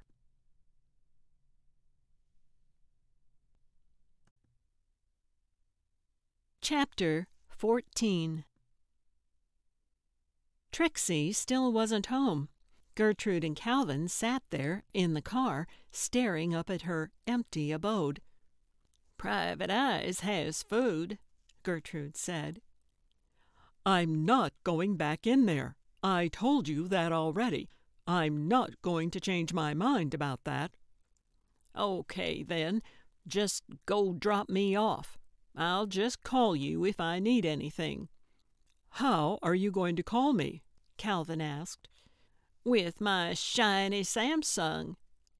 "I know, but I don't have a cell phone. So what number do you plan to dial?" "Oh, shoot. We should go get some walkie-talkies," Gertrude exclaimed. Calvin groaned. "I'm not spending any more money on this insanity." "Of course not. Don't be ridiculous.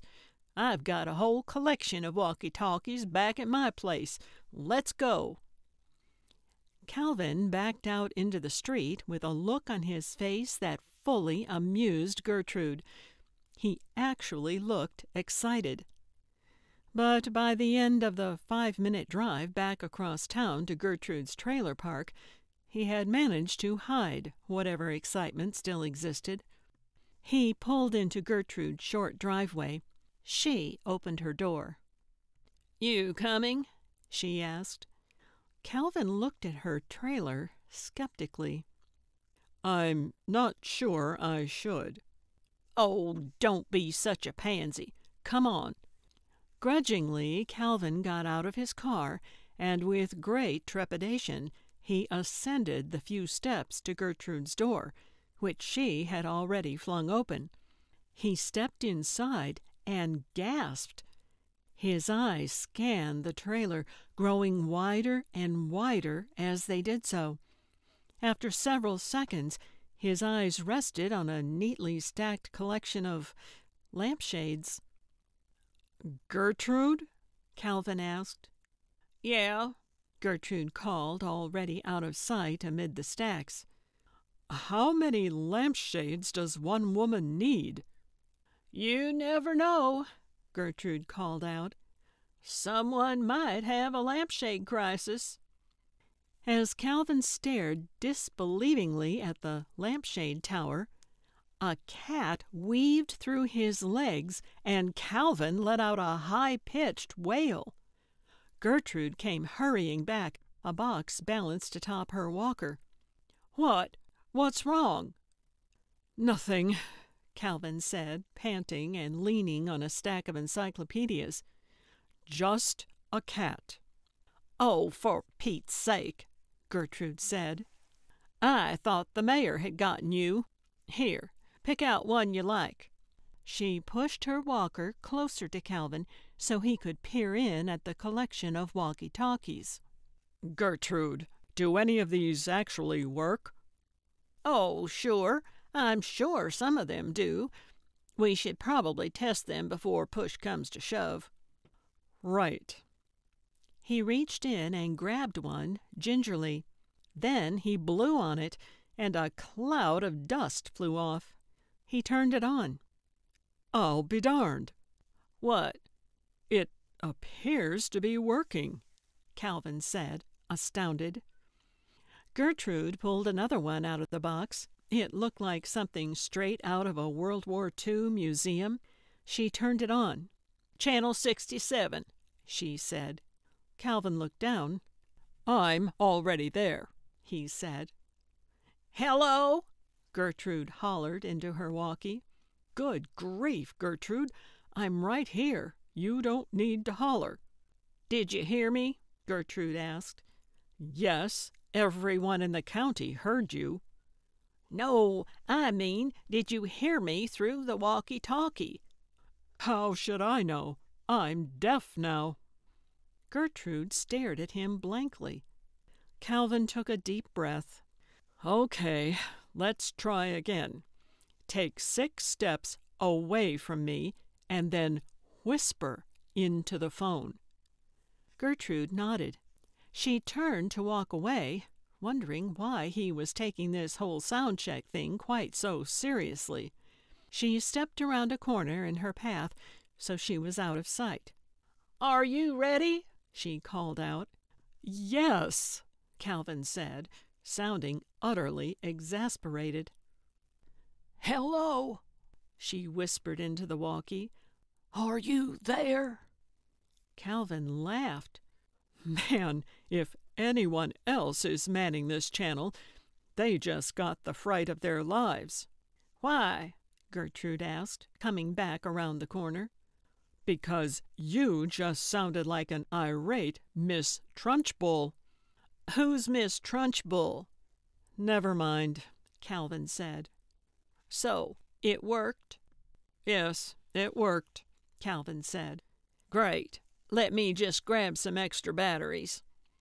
She disappeared into the stacks again and returned seconds later with a plastic grocery bag full of batteries. "I doubt we'll need that many, Gertrude," Calvin said. "You never know," Gertrude said, heading for the door. "Right, 'cause there might be a battery crisis," Calvin said, and followed her. Calvin drove Gertrude back to Private Eyes and then parked in the back. "What are you going to do while I'm gone?" she asked him. Sleep. Well, then how am I going to call you for help if you're asleep? Calvin reclined his seat with a thump. I'm a light sleeper. He took off his glasses and placed them on the dashboard. Calvin, I'm relying on you for my safety. He laughed as he settled in and closed his eyes. Well, then, you'd better not get yourself into any danger. He put his arm over his eyes. Gertrude just sat there staring at him. Just go, he said, without moving his arm to see her. I predict you'll get bored and come back within 20 minutes. Fine, Gertrude said. She flung the door open and hefted herself out of the car. I'm going to show him. I won't get bored. I won't come back to the car. I'm going to stay in this strip club all night, if it kills me. Gertrude was back in 20 minutes. Told you so, Calvin muttered. I'm not back, she said. I just need some cash. I had enough to get in, but it turns out they won't let me just sit there without drinking something. Oh, great, Calvin said. So, when you do come back, you'll be all sauced? I'm not sure I can handle a drunken Gertrude. I can barely stand you sober. Oh, just give me the money already. I'm just going to drink ginger ale. He handed her a 20. I expect you to pay me back for this. Of course, she said, taking the 20. Every penny. She shut the door, wondering if there was a reward for catching Laurie's killer. There should be, she decided. Gertrude went back into the bar, settled back into the chair she'd left, and ordered a ginger ale from the wary waitress. "That'll be $2, the woman in the pink bikini said. $2? For a soda? Are you bonkers? The woman put her hand on her hip and sighed. "Do you want the drink or not?" "Don't you get cold?" Gertrude asked. "How about I go get the manager?" she said. Okay. Here's the 20. How about you run me a tab? She'd always wanted to say that. Just let me know when I'm getting close to $20, and then cut me off. She laughed. The woman didn't. She snatched the 20 out of Gertrude's hand and turned to go. Some people just have no sense of humor. Gertrude turned her attention to the small stage, but nothing was happening there yet. She looked around the dimly lit establishment for Trixie, but didn't see her. She got up and headed for the back, where she knew the dressing room was. She made it all the way to the back wall when a man approached her. "Can I help you?" he said, pleasantly enough. "Yes, I'm looking for Trixie." "Okay," he said. "Well, she'll be dancing a little later." "So she's okay?" Gertrude asked. "Yes, why wouldn't she be?" he asked. "I mean, you've actually seen her?" The man stared at her. "Yes, I've seen her," he said very slowly. "Okay, then. I'll just go back to my table and wait for her turn at the pole." Gertrude gave him a fake smile and turned back toward her table. Gertrude had drank 4 glasses of ginger ale and made 3 trips to the bathroom when she realized she was undeniably, miserably bored. Much unlike her expectations, the strip club was an incredibly dull place to hang out.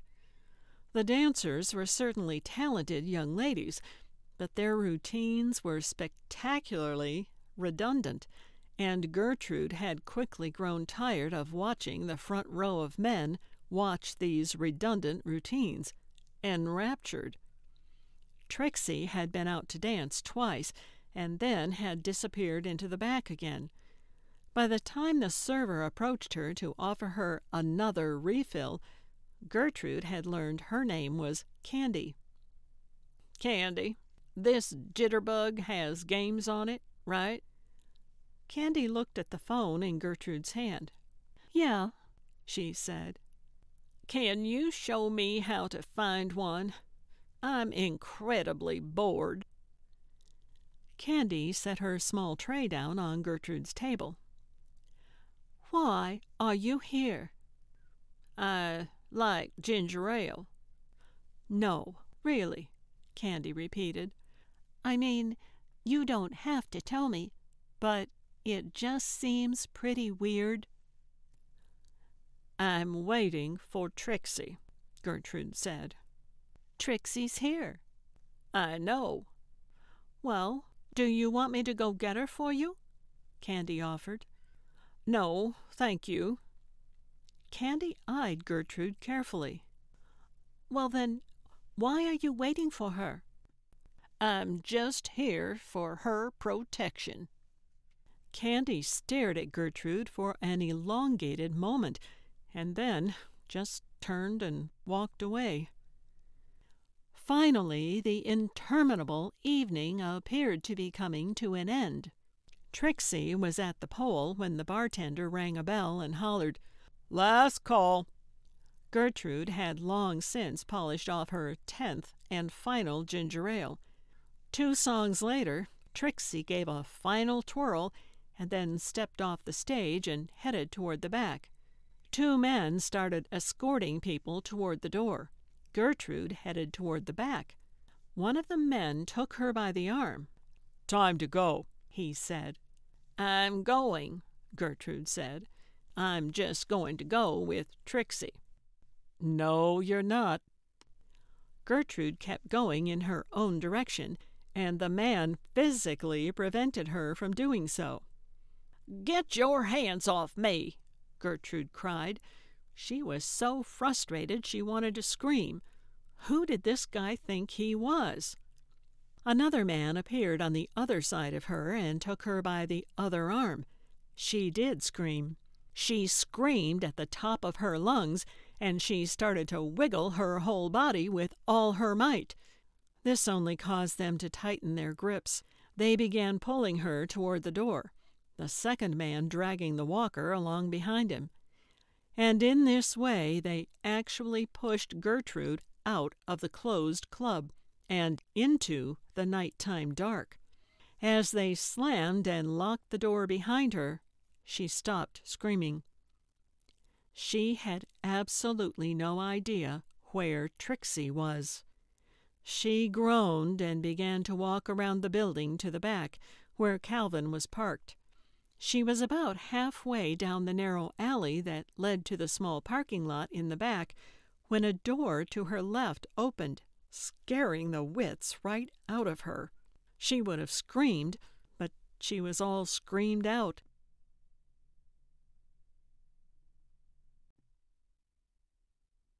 Chapter 15.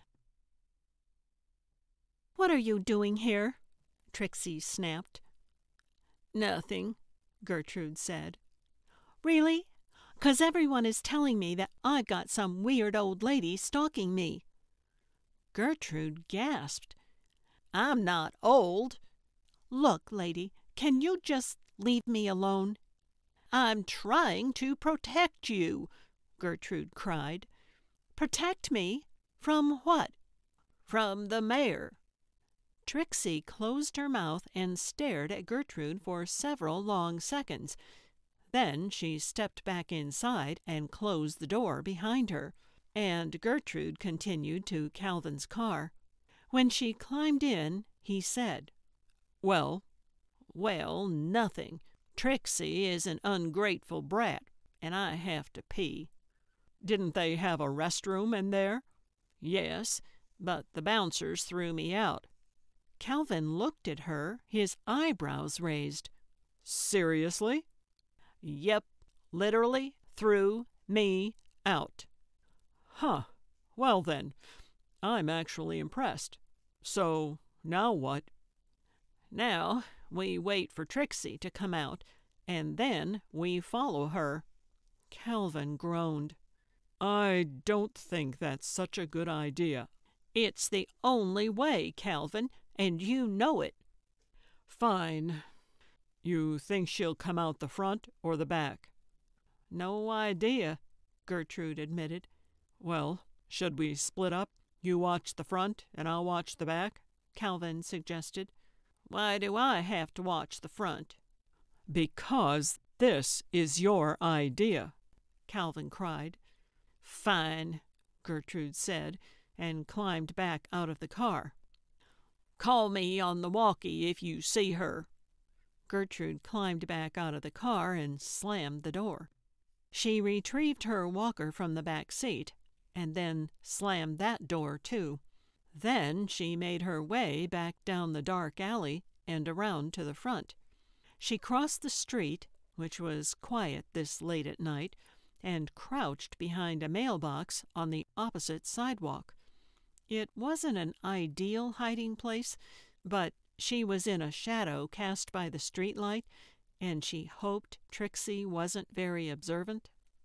Sure enough, Trixie came out the front door, looked both ways, and then, deciding she wasn't being watched, headed down the street. "Calvin?" Gertrude whispered into the radio. "Yeah?"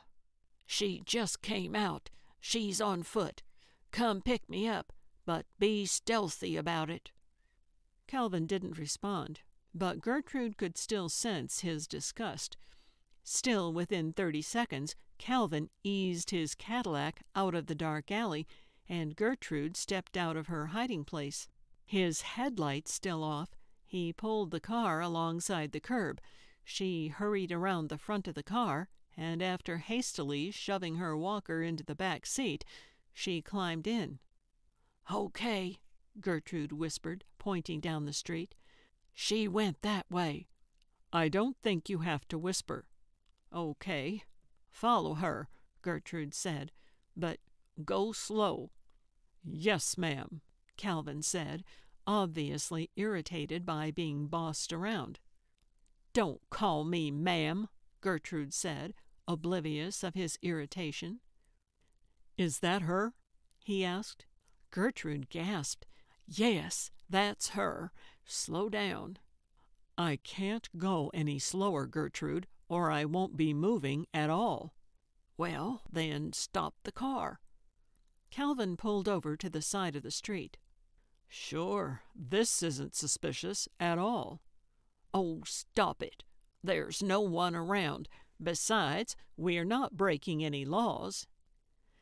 Calvin tapped the steering wheel with his fingertips, waiting all of 30 seconds before asking, "Okay, can we go now?" "Just hold your britches." Calvin sighed.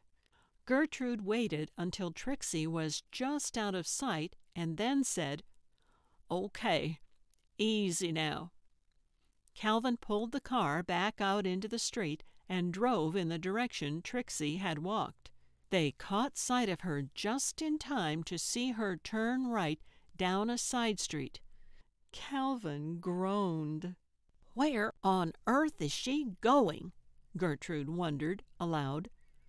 "I think I know, and I don't want any part of it." "What? Where is she going?" "This is Frank's street." "Frank the cop?" "Yep." "The house where Frank the cop lives with his wife?" Gertrude asked. "Yep." "Okay. Well, let's go down it. It's not a dead end, is it?" He pulled the car over. "No, it's not. But Gertrude, I just don't want to do this anymore. If she's going to a cop's house, she's obviously going to be safe." "Unless the cop's the murderer." "I thought you said the mayor was the murderer." "Well, we don't really know that yet, do we?" "Okay, well, I know that Frank is no murderer, so I'm going home. If you want to get out, do it here." Seriously? You're going to abandon me in the middle of town, in the middle of the night?" "Well, I'd rather not.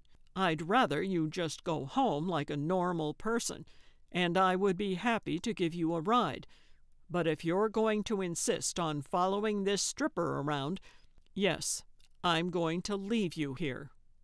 "Fine," Gertrude said in a huff. She climbed out of the car and slammed the door.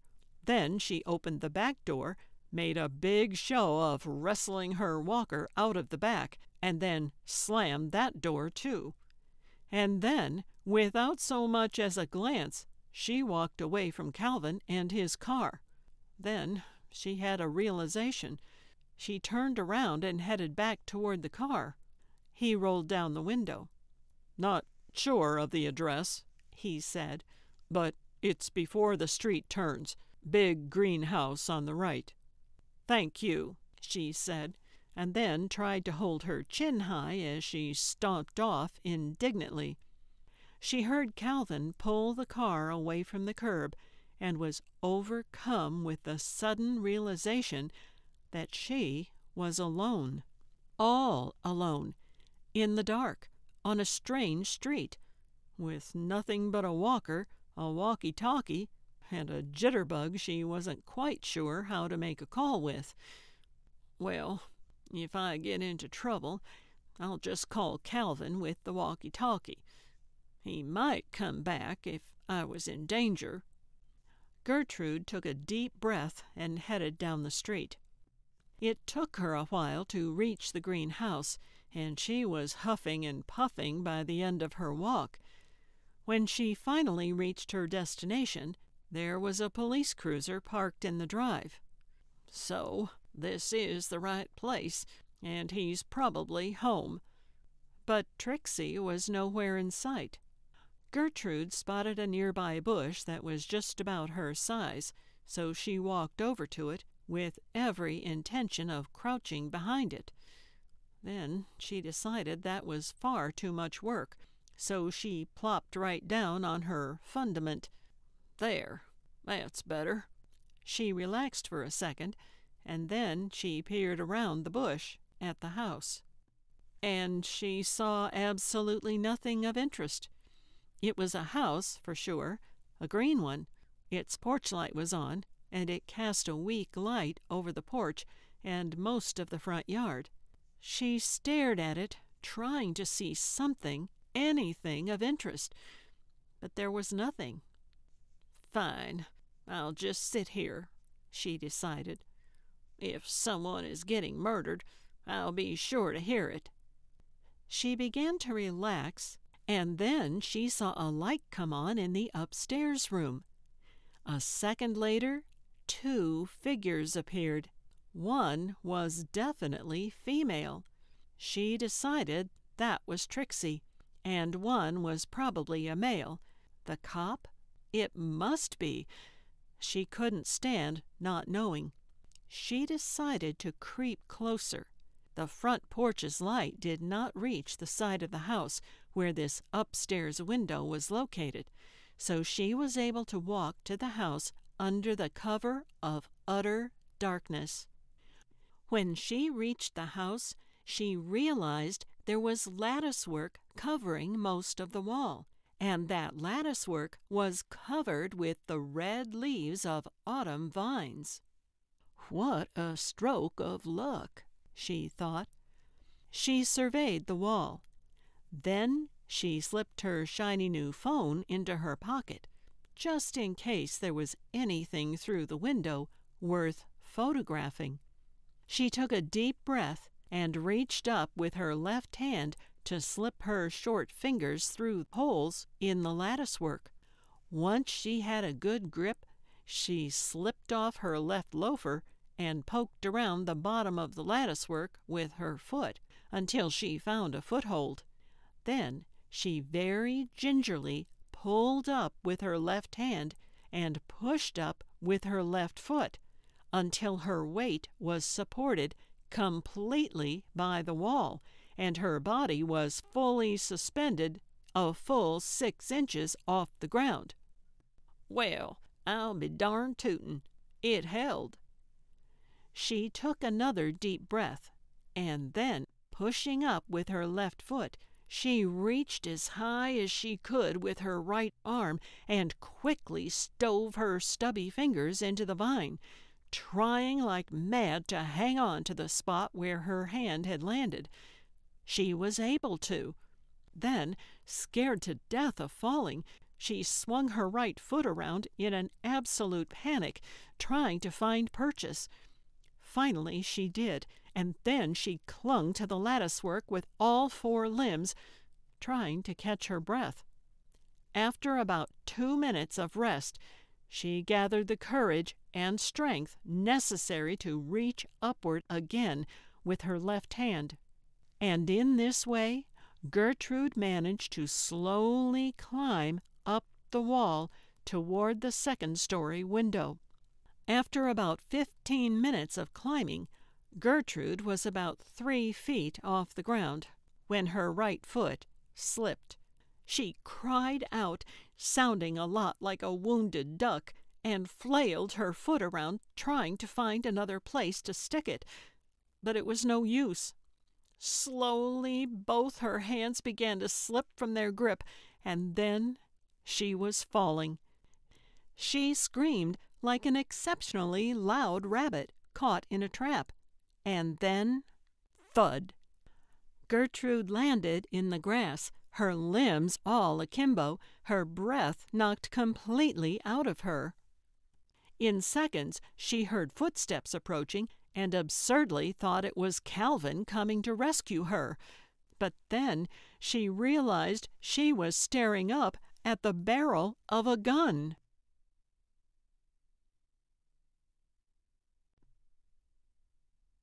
Chapter 16. "What on earth is wrong with you?" Trixie asked, glaring down at her. Gertrude tried to roll over, but she looked much like a chubby beetle stuck on its back. "Aren't you cold?" Gertrude asked. Trixie was only wearing underwear. Gertrude reached into her pocket and tried to be sneaky as she stabbed at the smartphone screen. But Trixie took one quick step and then kicked the phone out of Gertrude's hand. "Ow!" Gertrude accused. "You really think you're going to call for help?" Trixie snapped. "No one is coming for you. You're going to die, just because you were stubborn and stupid. Now, get up and get inside." Gertrude tried to roll over again, but failed. "Where's Frank?" she asked. Trixie laughed. "Frank's not going to rescue you either. You didn't think I heard you when you started to climb the vines? You sounded like a herd of elephants. I told Frank it was just a fat cat, but I had a feeling it was you, so I tied Frank to the bed." "What, you going to kill him too?" Gertrude asked. "Of course not," Trixie cried. "I'm not going to kill him. I love him. I did all this for him. I just had to tie him up so I could deal with you, you crazy wench. Now get up. I'm not going to tell you again." "I can't. Can't you see I'm disabled? You're going to have to help me." "I'm not touching you. Now get up," she said through gritted teeth. Gertrude could tell she was getting worried. Poor little Trixie doesn't know what to do. "Why'd you kill Laurie?" "None of your business." "I'll get up if you tell me." "You'll get up now, or I'll shoot you in the head." "No, you won't. Calvin is parked at the end of the street. He knows I'm here. He'll call the cops." Trixie looked at the end of the street. Then she looked down at Gertrude. "Get up. Then I'll tell you whatever you want to know." It hurt, but Gertrude managed to get herself rolled onto her side. Then, painstakingly, she rolled onto her belly. Then she did a half push-up, cried out in anguish, and collapsed on the ground. "Oh, you stupid freak!" Trixie reached down and tried to grab Gertrude's arm, and Gertrude swung one chubby leg at Trixie's feet. This knocked Trixie off balance, and she let go of Gertrude's arm to catch herself with her free hand. Then, with all her gumption, Gertrude used the same leg to kick at the gun, which went off in Trixie's hand, momentarily freezing Gertrude with fear. But she soon realized she wasn't in any more pain than usual, so she figured she hadn't been shot, and began to scramble on all fours toward Trixie, fully intent on scratching her eyes out. "Oh, my, you crazy old hag! You are really nuts!" Trixie said, and punched Gertrude in the face. Gertrude's head snapped back from the blow, and she put her left hand to her cheek in surprise. "Ow! That hurt!" Gertrude reared up on her knees and tried to hit her back with her right hand, but missed Trixie entirely and flopped back down on her chest. "Will you just stop?" Trixie cried, out of breath. Gertrude did stop. She was just too tired to continue. She rolled over onto her back and looked up at Trixie. "Oh, just tell me why. I'm going to die anyway. Can't you throw me a bone?" "Because I love him, and she wouldn't stop blackmailing him. I didn't mean to fall in love with him. I just did, and she didn't care. He told me to." "A cop told you to murder a waitress?" Gertrude asked, appalled. "No, you idiot. Frank told me I had to get her to stop blackmailing him. Then he would leave his wife for me." Gertrude started to laugh then. A great deep belly laugh burbled up from deep within her and burst onto the scene, echoing through the neighborhood. "Shut up!" Trixie hissed. "Will you just shut up?" "You are bonkers. He wasn't going to leave his wife. You killed her for nothing." "I didn't kill her. Her greed did. I tried to warn her, to scare her off, left her death threats at work, but she wouldn't stop. So I told her I was meeting Silas again at the water park, said she could come for more pictures. Then we could threaten his business as well as his marriage." "Did you find the hide key too?" Gertrude interrupted, picking her head up. Trixie blinked, surprised. "No, I climbed through a window." "Oh, should have just used a key," Gertrude said, lying her head back down. "Would have been easier." The women heard sirens. Trixie looked up, then she took off running into a neighbor's backyard in her underpants with the gun. Gertrude knew that it wasn't the cops. Gertrude knew that it was only an ambulance, but apparently Trixie didn't know her sirens. Gertrude lay there trying to catch her breath as the sirens got closer and louder. Then the ambulance pulled into the driveway, and its headlights lit up her spot on the lawn, which was now quite trampled. She lifted one weary, floppy arm in the air, just so they could see her. They must have, as she soon heard their footsteps running across the ground. "Are you the one who pressed a life rescue button?" Gertrude turned her head to the side and saw some bright orange New Balance tennis shoes. They were the most beautiful shoes she'd ever seen. "Yes," she said, "but I'm okay, I think. I just fell while trying to scale the wall. But you should call the police, because there's a cop upstairs. He's tied up, and there's a murderer. She went that way." Gertrude pointed toward the neighbor's backyard. "She's in her skivvies, and she has a gun." The man with the beautiful sneakers spoke into his radio. "Charlie 1-1, send police to scene. Armed suspect, female, running west from this address." A voice crackled through the radio, but Gertrude couldn't quite make it out. "Okay, ready?" A female paramedic scooched at Gertrude's head, preparing to lift her. "Wait!" Gertrude cried. "My jitterbug." "Your what?" the female paramedic asked. "My cellular phone. It's over there," she said, pointing through the grass. "We have to get it. I taped her confession." "I'll get it," Mr. Orange Sneakers said. "Oh, thank you," Gertrude said. "Thank you so much." And then she closed her eyes.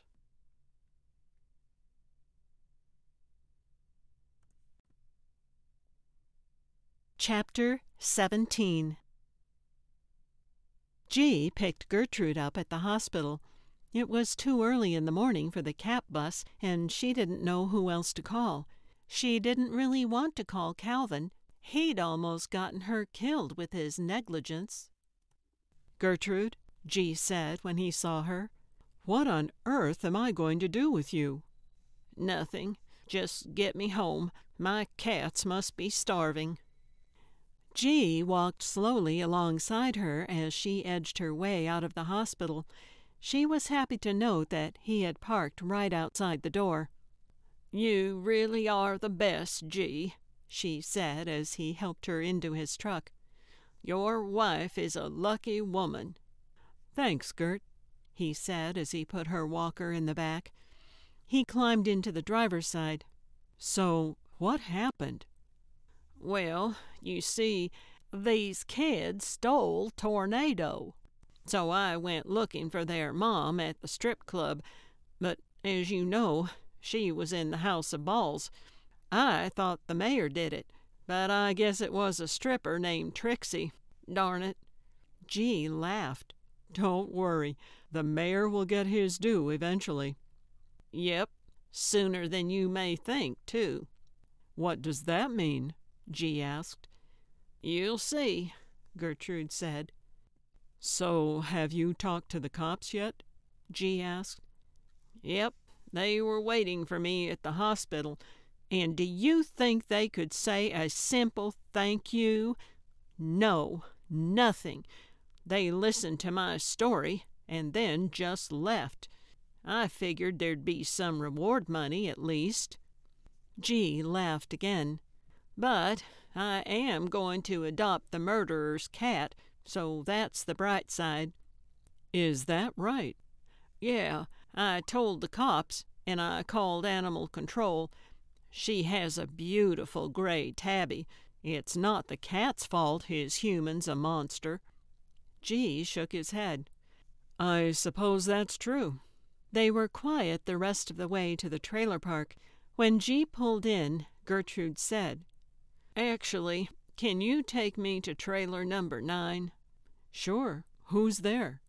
"My cat." G helped her out of the truck. She thanked him again.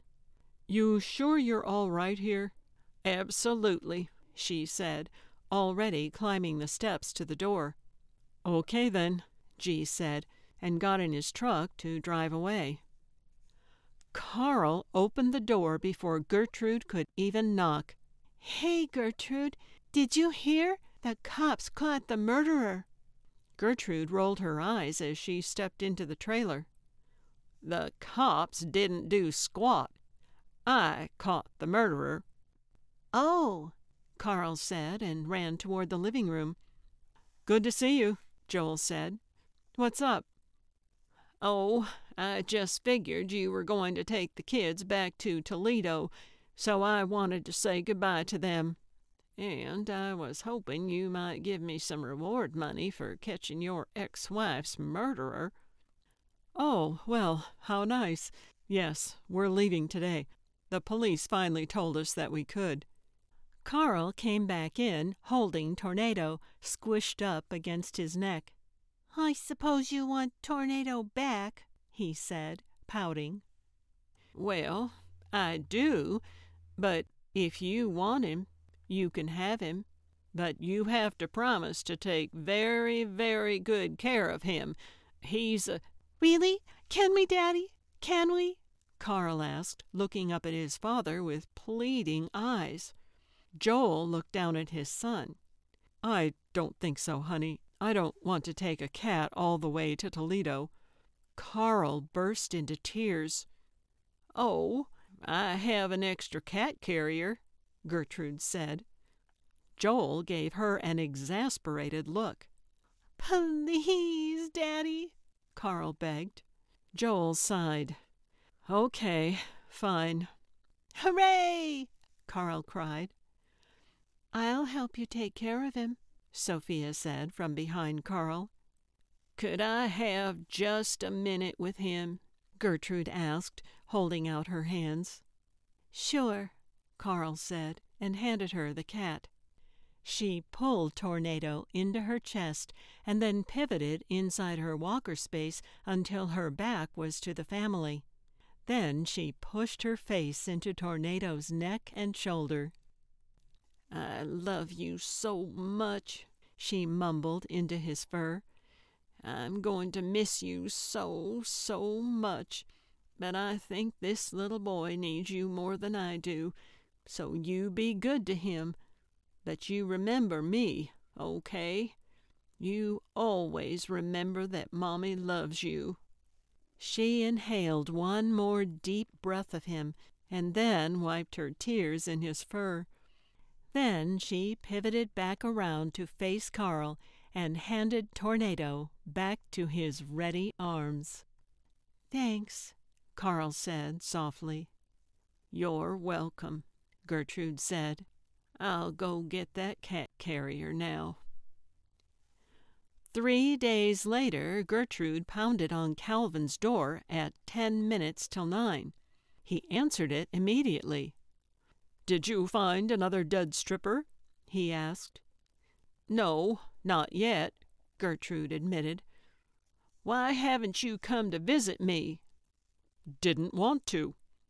"So you just drop me off in the middle of nowhere in the middle of the night, and then you drive off and I almost get killed, and you don't even come to say you're sorry?" "Oh, for Pete's sake," Calvin said. "It wasn't the middle of nowhere, and you chose to get out of the car. I have nothing to apologize for. If anything, I would think that you should have come to me by now to say thank you." "Thank you? Are you bonkers? What do I have to say thank you for?" "Oh, never mind," Calvin said. "So the news said that she discharged a firearm. Did she try to shoot you?" "Yep," Gertrude said proudly. "Almost got me, too. Would have if I hadn't ducked." Calvin rolled his eyes. "So, did she say anything interesting to you?" "Oh, yeah. I got a full confession out of her. Recorded it on my jitterbug. They didn't put that on the news?" "No, Gertrude, they sure didn't. So, why'd she do it?" "Can I come in?" Gertrude asked. She was getting tired of standing. "No, thank you. So, why'd she off her partner?" "Well, she fell in love with Frank the cop, so she wanted to stop blackmailing him, but Lori wouldn't." "Oh," Calvin said thoughtfully. "So when Trixie said they were only blackmailing 2 men, she meant Silas and the mayor, huh? Tried to keep her boyfriend out of the equation?" "Yep, I think so." "So do you think she was going to take over the blackmailing?" "I dunno. Probably not if she framed Silas," Gertrude said. "So then, why'd she break into your place to steal the photos?" "Not sure," Gertrude admitted. "She never confessed to that part, although I didn't think to ask. I'm sure it was her. I think she probably just wanted to get that picture of her and Frank back. We could go visit her in jail if you want, and ask her." "No," Calvin declared, alarmed. "I'm all done traipsing around with you. You have a nice day," he said, and started to close the door in her face. "Wait," she said, holding up one hand.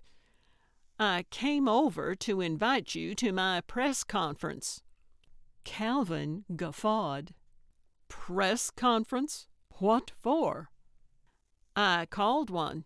I have news, so I called a press conference." "Really?" Calvin said, his voice adrip with criticism. "Is there any press coming?" "Oh, never mind then," she said, and turned to go. Then she had another thought. She reached into her walker pouch and then turned back toward Calvin. "Here, this is for your fridge," she said, with her hand outstretched. He took her offering. "Well, I'll be darned," he said, looking down at her shiny new business card. "Not bad, Gert. Not bad." "Don't call me Gert," she said, easing herself down his steps. "Only my friends call me that." At 9 o'clock sharp, a car pulled into Gertrude's short driveway. "What? No news van?" A pretty but frazzled-looking reporter climbed out of the car. She headed toward Gertrude's door. Gertrude stepped outside to meet her. "Hello," she said, brightly, as she came down the steps. "Are you a reporter?" "Yes," the woman said. "I'm Lindsay Michaels with Channel 5. Are you Gertrude?" "Sure am." "Okay, then. What do you have?" Lindsay asked, taking out a small notepad. "Shouldn't we wait for everyone else?" Gertrude said. Lindsay snickered. "I think you're lucky to get me, lady, so spill it." Gertrude looked at the road, unsure of how to proceed. "Either start talking or the only reporter here is leaving," Lindsay said. "But you don't even have a camera," Gertrude complained. Lindsay took a phone out of her pocket and wagged it at Gertrude. "Okay, then," Gertrude said. She backed up a few feet and then stepped up onto the steps leading to her front door. In this way, she felt a little as if she were on stage. She had always dreamed of holding her own press conference. So what if there was only one press person present? She would just make the best of it. She cleared her throat.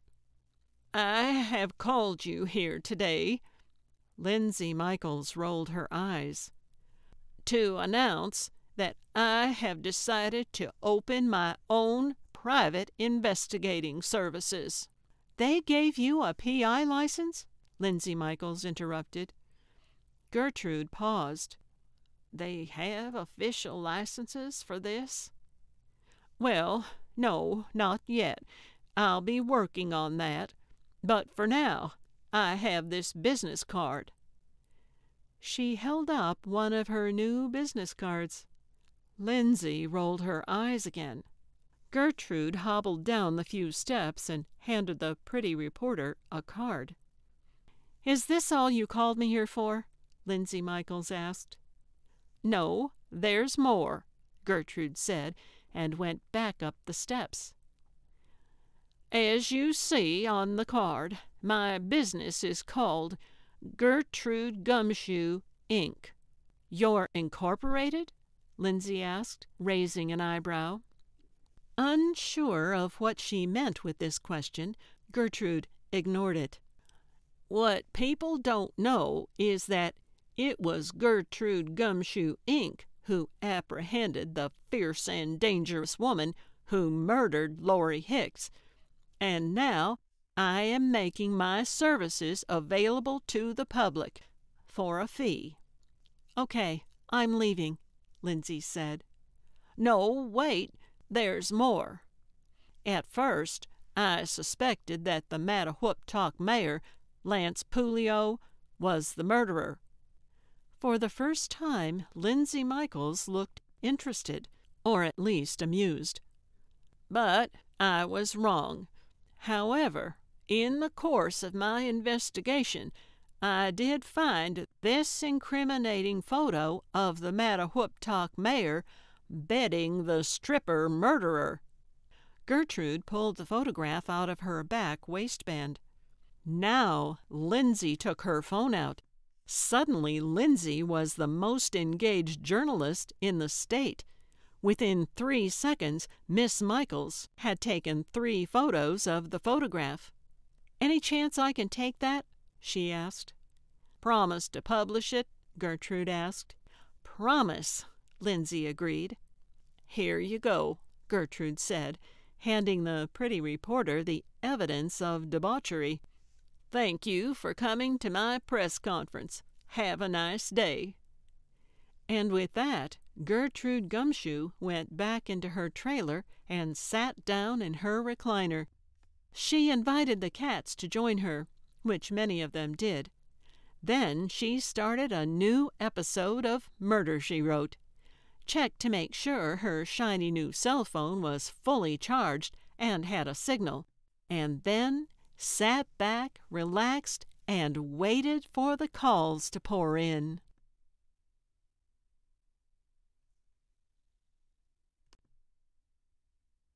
This has been Introducing Gertrude, Gumshoe, written by Robin Merrill, narrated by Darlene Allen. Copyright 2016 by Robin Merrill. Production copyright 2016 by Robin Merrill.